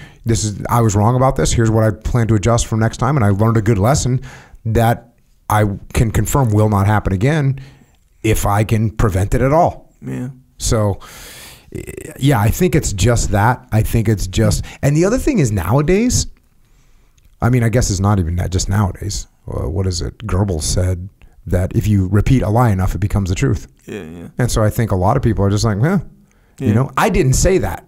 Yeah. No, I did not say that. Jocko, it said, do you still confirm what you said last week about the blah, blah, blah? And I go, I did not say that. It was taken out of context. Right. Even though I did say it. Yeah. But you just said, no, I didn't say that. It was taken out of context. In fact, that reporter has been known to take things out. You just go on there. In fact, my opponent has worked with that reporter in the past. That's why they asked that question, because they're actually, nefarious in their activities. Yeah. So that's what everybody does. Everyone just denies, makes counter accusations, tells the lie enough time that it becomes the truth. And I think that's the standard operating procedure. And I think most people don't have time to pull the thread on it. I mean, some of the presidential debates last year were just ridiculous. Like they're just making accusations and then not even defending, but just making a counter accusation and just, you said that blah, blah, you said that the economy would do this. I never said that. You're like, what are you going to do? Go look up the quote? No. So it just becomes two people just shouting at each other. It's horrible. The political thing is horrible right now. Props to these guys that are these guys that are stepping up and doing something about it. Good on you. And that's where Ed's at. So good luck, Ed. I think he's going to have a rough time. He's the problem. He's not a conformist. Yeah. He's not conforming to one side or the other side. Right. He's got one view over here, but he's got another view. He's got one conservative view, one liberal view. Yeah. Do you think, because, when you watch it on TV, that's like the So you know what happens? He gets shredded by both. That's what happens. Sorry for cutting you off. But only because I don't know. I don't know everybody. Yeah. But it feels like, Yes, you know that I don't know. Yeah, yes. But I feel like when you're kind of like an honest person who's like, oh, wait, like, I know I'm supposed to think this because I'm in this party, but like, man, I'm still kind of like pumping the brakes a little bit before I go hard on it because I want to find out more. And, oh, I'm sorry, I made that mistake. And hey, this is what I'm going to do. Like, this is how we're going to fix this mistake. You know, like, you would think that your everyday American person would be like, hey, I think I like that guy. Yeah. I think I'd really, I don't know him that much, but you're probably correct. And that the extreme people on either side will attack. Right. But it's the normal people like, dude, cut him some slack. You know, he said something he didn't mean and he adjusted it. And then, but then they, at the same time, they watch the news, who's like kind of like, you use the cliche word fear mongering, but it's like they'll fear monger, you know, they'll be like, hey, wait, this guy freaking is already making mistakes or something like that. You know, like they'll put it in your head that this guy is unreliable because he made a mistake and he even admitted the thing. Like it's like he flagrantly made him, you know, it's like that kind of stuff. When it's like, bro, you framed that as like this kind of scary bad thing when really most of us kind of think that's good. If this media, whoever, the news, whatever, if they didn't say shit, bro, we would have liked that guy. In fact, we would have need that. We need that kind of attitude, actually, you know? Yeah. So it's like, man, we're all kind of getting washed up in the cyclone, you know? Yeah. At some point, someone's going to break through that has like a common sense attitude. That's what I felt, too. I was like, hey, you know, that's actually not true. No, you know what? I said that, but I made a mistake. And here's a more holistic look at that issue. Yeah. So, and boom, you know, but again, if the media outlet is against that person, they're only going to soundbite the negative thing all day. That's not to mention, you know how they say, and I don't know, because obviously I'm not in politics at all, but they do say, I've heard people are saying that if you go, let's say, you know, like Tulsi, you know, had this happen to her where she'll go in the, I don't know, Democratic Party, whatever. She'll go in and she'll start doing stuff that's like against, quote unquote, against the party. Then they'll get drummed out by the party itself. Yeah. And if they're playing that freaking like kill them game or whatever, like they'll drum a person out who's like being all honest and stuff. Yeah. Well, Tulsi's a great example. You know, she got crucified. Bro, so it's like this hard ass game to improve genuinely, you know? Holy cow. Freaking, I don't know. It feels like I felt it though. That I think you're right. I think like slowly by slowly, people are gonna be like, wait, how about let's actually like do the right thing? Yeah. How about like let's just try it, you know, a little bit. You know, some people are crazy too. There's like crazy people. There's people that their political beliefs are a religion, and they're fanatical religious people, fanatical political people, which to me is. If you're that focused, if you get emotionally upset about political things, then I think you got issues, right? You know what I'm saying? Yeah, I mean, there's people that get emotionally, and look, I can understand. You know, you get mad about something, or there's something that bothers you. Like, oh, that shouldn't do it like that, right? Yeah.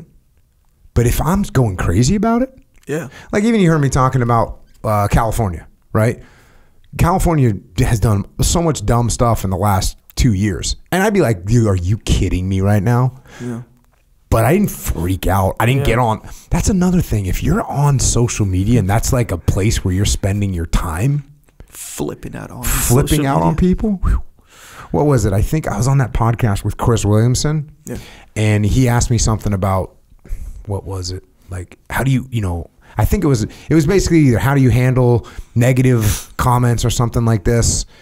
And I was like, bro, I mean, my recommendation is you don't spend a bunch of time being concerned about bots. Bro, they're bots. Yeah, I remember that was good. So I think when you're politically outraged about something, because here's the other thing you got to remember. Outraged. Okay, if you're a lobsterman and you're about to have your entire ability to provide for your family, I can understand getting outraged about that. Yes, I can. I can understand being like, oh, you know what? I'm going to protest because they're about to take my livelihood away from me. Yeah.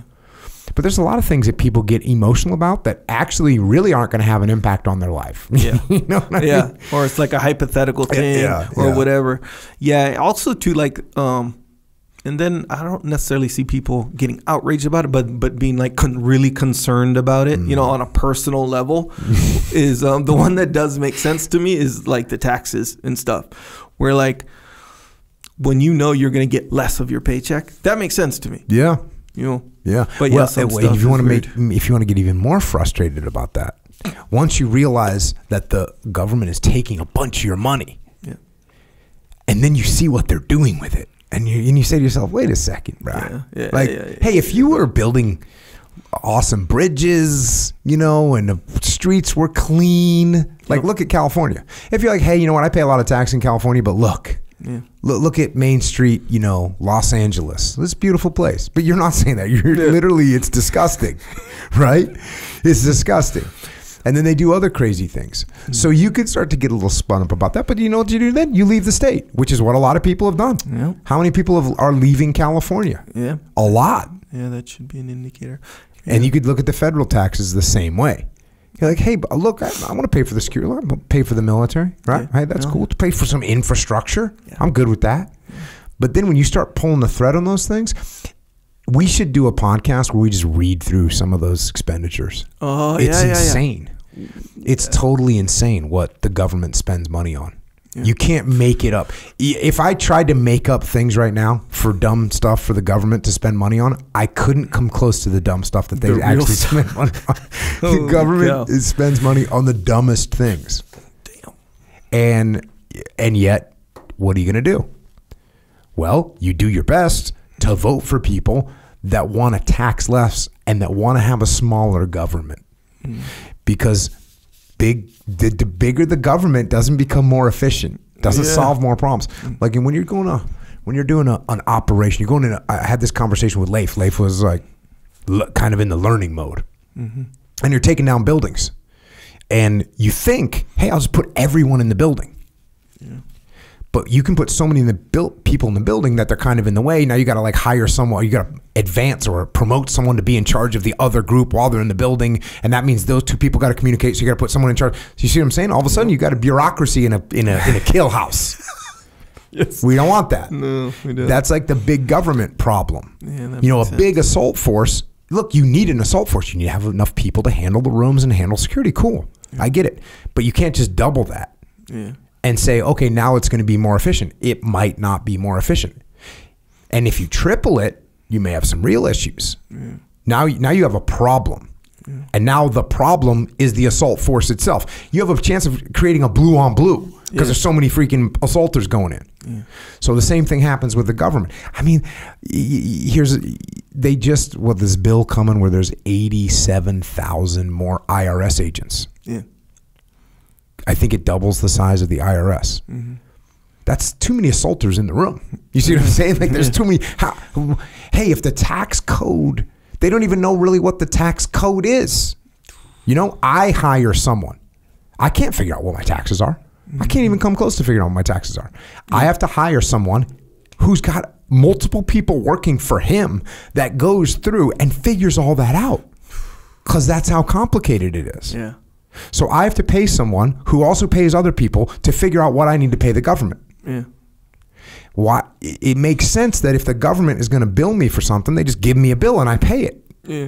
I don't go into a restaurant, order dinner, and I say, hey, how much do I owe you? And they say, well, figure it out. Yeah, here's a scale. You better weigh that rice. Yeah, here's how much. Here's the cost of rice right now. And by the way, if you don't come up with the right number, we're gonna have you arrested when you leave the restaurant because you didn't pay the money that you owed us. Well, I don't know how much I owe you. Yeah. Well, you better figure it out. Yeah, that's crazy.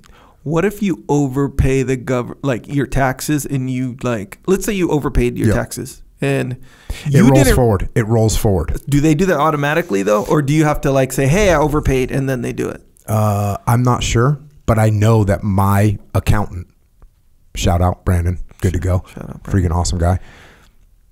Sometimes he sends me a list like this is what you overpaid and how this has got rolled over. But I don't know if he didn't do that. Would they just be taking that money? Probably. Yeah, I wonder. Yeah.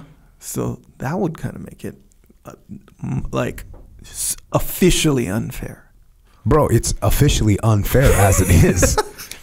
right? I think you're It's correct. officially unfair as it is. You are going to charge me. You want me to pay you money, but you won't tell me how much because I got to figure that out. And if I get it wrong, you're going to come you're in arrest trouble. me. Yeah. Damn. How's that work? How did you know I was wrong? Well, why didn't you just tell me what that number was? Right? I got to pay this other dude and his team to figure out how much money I owe you. And if I don't pay you the correct amount, you're going to arrest me, but you won't tell me what that number was? Yeah, that's some crazy talk. That's brutal. You wouldn't think that made any sense whatsoever. And yet that's how it works. It makes very little And now sense. we got to hire 87,000 more people. 87,000. By the way, when you hire 87,000 people at the government, when you get government federal jobs like that, that's a lifetime of pay. That's retirement pay. That's health insurance for the rest of all these people's lives. It's health insurance for their families. It's a crazy deal. It's not like you hired a small number of people and they're going to do some extra work, and when they're done with that extra work, they're going to move on and find another job. No, this is you're hiring someone for their life. Yeah. That's what a federal job is. So these aren't like small budgetary additions. These are a total change, a paradigm shift in the size of this tax collecting organization. And that's the best you can do. Everything's digital now, and the best you can do is hire 87,000 more people to help us figure this out. Are you kidding me right now? So you want to talk about stuff that can get you crazy? That's one of them. Yeah, but nonetheless, I'm talking about it right now with you. I've never talked about this with you, and I know when I go home, I'm not going to be like fuming about it, right? Yeah. There's issues that people get spun up about, and by the way, what I just talked about, that's a pretty serious issue. They're taking money that you worked for, and they're taking it from you, and they're spending on things that don't make any sense. That if there's one thing that could piss you off, that's definitely in the top 7. I agree. Yeah. You know what I'm saying? Yep. I mean, would you be mad if I got into your car, took your wallet out, took your money, and left? Would you be mad? What if I only took 50% of your money? Would you be mad? I would be mad. Yes. And but what if I bought you dinner with your money, but I also kind of bought me dinner too? So people taking your money is definitely one of the top things that can be annoying to you and can piss you off. Yeah. The government does that all the time. Yeah. So but that's the top 7. Definitely in the top 7 of things that can piss you off. People stealing from you. Yeah. Hey, look, it's not stealing up to a certain point, because when the government takes money and they spend it on things that help. Hey, okay, we're going to have a good military. We're going to have good infrastructure. We're going to have some reserve, fuel in case something goes. Hey, I'm in support of those things. Yeah. Cool, I got it. Yep. But that hits a limit. The government doesn't need 51% of my money to do that. Yeah. Doesn't. But they're taking it. They're spending on some other shit. Some shit that I don't, that is not right.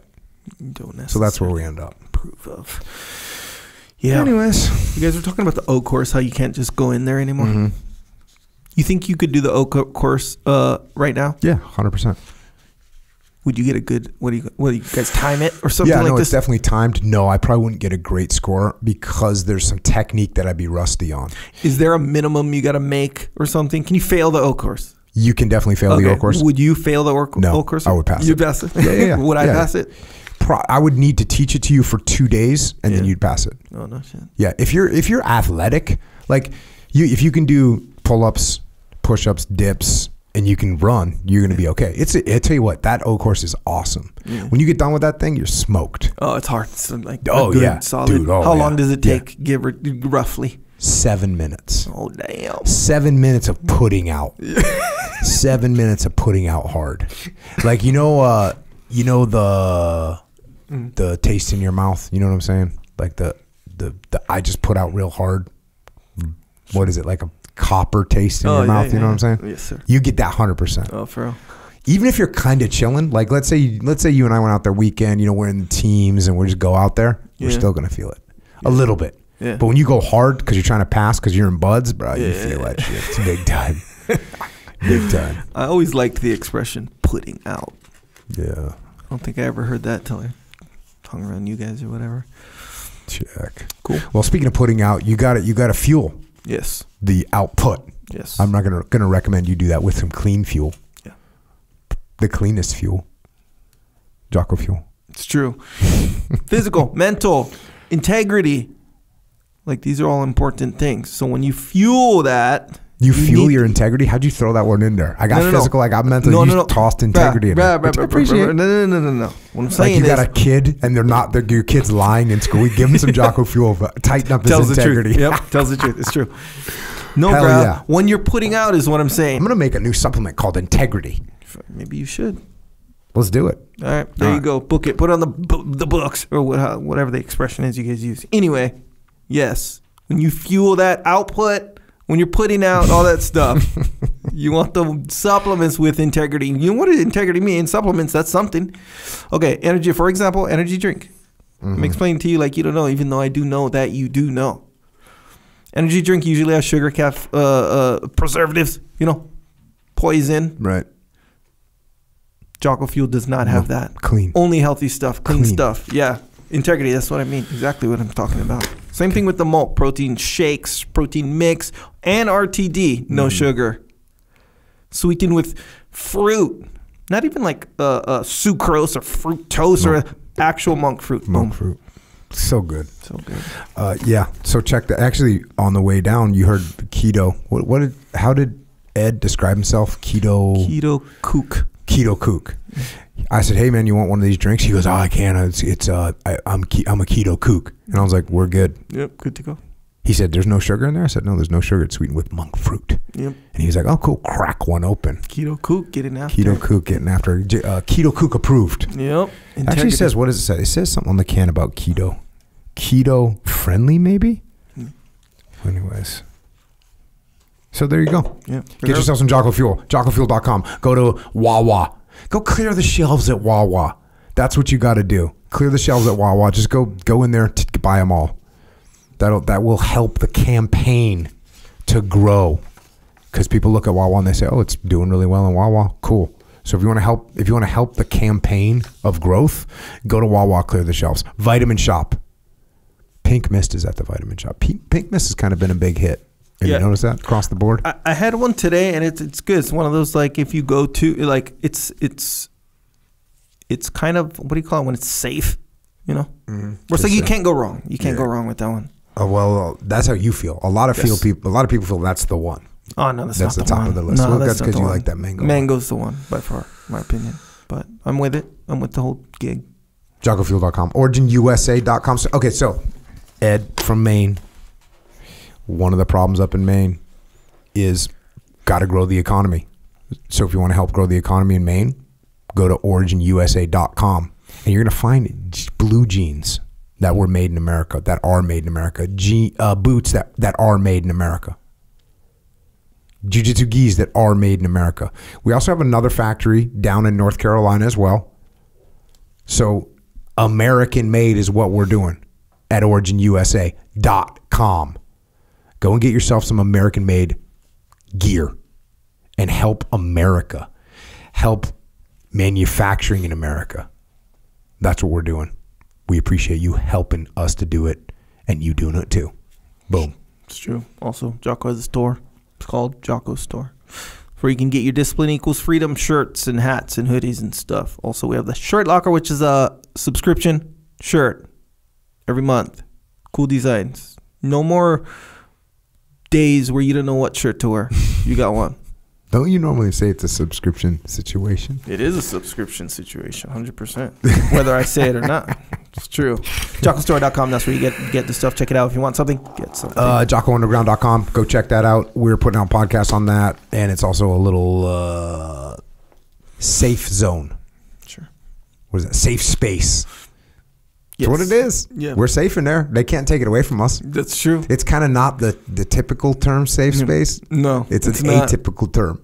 But I know that freedom of speech is safe inside JockoUnderground.com. Go check that out. YouTube, check out that. You want to see some awesome videos that I have assistant directed.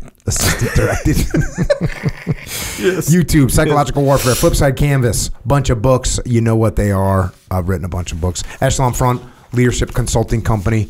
We solve problems through leadership. Go to echelonfront.com for details. Just got done with the muster. down in Atlanta. It was an awesome event. And you know what? It was sold out. And everything we do sells out. So if you want to come to one of our events live, go to echelonfront.com and check out the events. We also have the online training academy. So if you want to learn these principles and you want to train these principles for your business and for your life, go to extremeownership.com.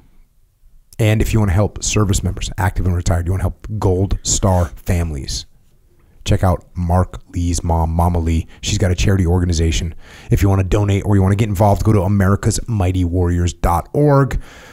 And also check out Micah Fink and Heroes and Horses, taking vets into the field where they can get lost, and there they will become found. Once again, thanks to Ed Thelander for coming on the show, and to follow him or check out what he's got going on, ThelanderForCongress.com. The Instagram is Thelander for Congress. The Twitter is Ed for Maine. Facebook, Ed Thelander for Congress, and YouTube, Ed Thelander. And if you want to hang out with me and Echo online in the zone, right? Sure. In the interwebs. Yeah. We're on there too. Echo's at Echo Charles. I'm at Jocko Willing. Just be careful, because the algorithm's there, and it's not for your friend. No. It's pretending to be your friend. It's going, hey, look at this. Like, it's saying that to you. Yes, hey, look at this. It's going to show you something. And it's something you want to see. Yeah. Well, it's something that your most base form wants to see. Yeah. You don't want to see it. You want to be disciplined. You want to carry on with your life. You want to go execute on awesomeness. But instead, the algorithms got you like an octopus. I think we need an octopus algorithm t-shirt. Bunch of different things trying to tie you up. So there you go. Thanks once again to Ed for coming out, sharing your lessons, and thanks for your service to the teams and your continued service to America. And speaking of service, I want to say thanks to all of our military, active duty and retired, every branch, every rank out there. Thank you for protecting our freedom and our way of life. And thanks to our police and law enforcement, firefighters, paramedics, EMTs, dispatchers, correctional officers, border patrol, Secret Service, all first responders. Thank you for protecting us here at home. And everyone else out there, since we were talking about Maine, I'm going to go ahead and close with some more of the great Joshua Chamberlain. Quote, "We can hold our spirits and our bodies so pure and high, we may cherish such thoughts and such ideals, and dream such dreams to lofty purpose, that we can determine and know what manner of men we will be." And that's right. End quote. We can determine what manner of men we will be. And we become that man by taking action. So, in the parlance of our time, get out there and get after it. And until next time, this is Echo and Jocko, out.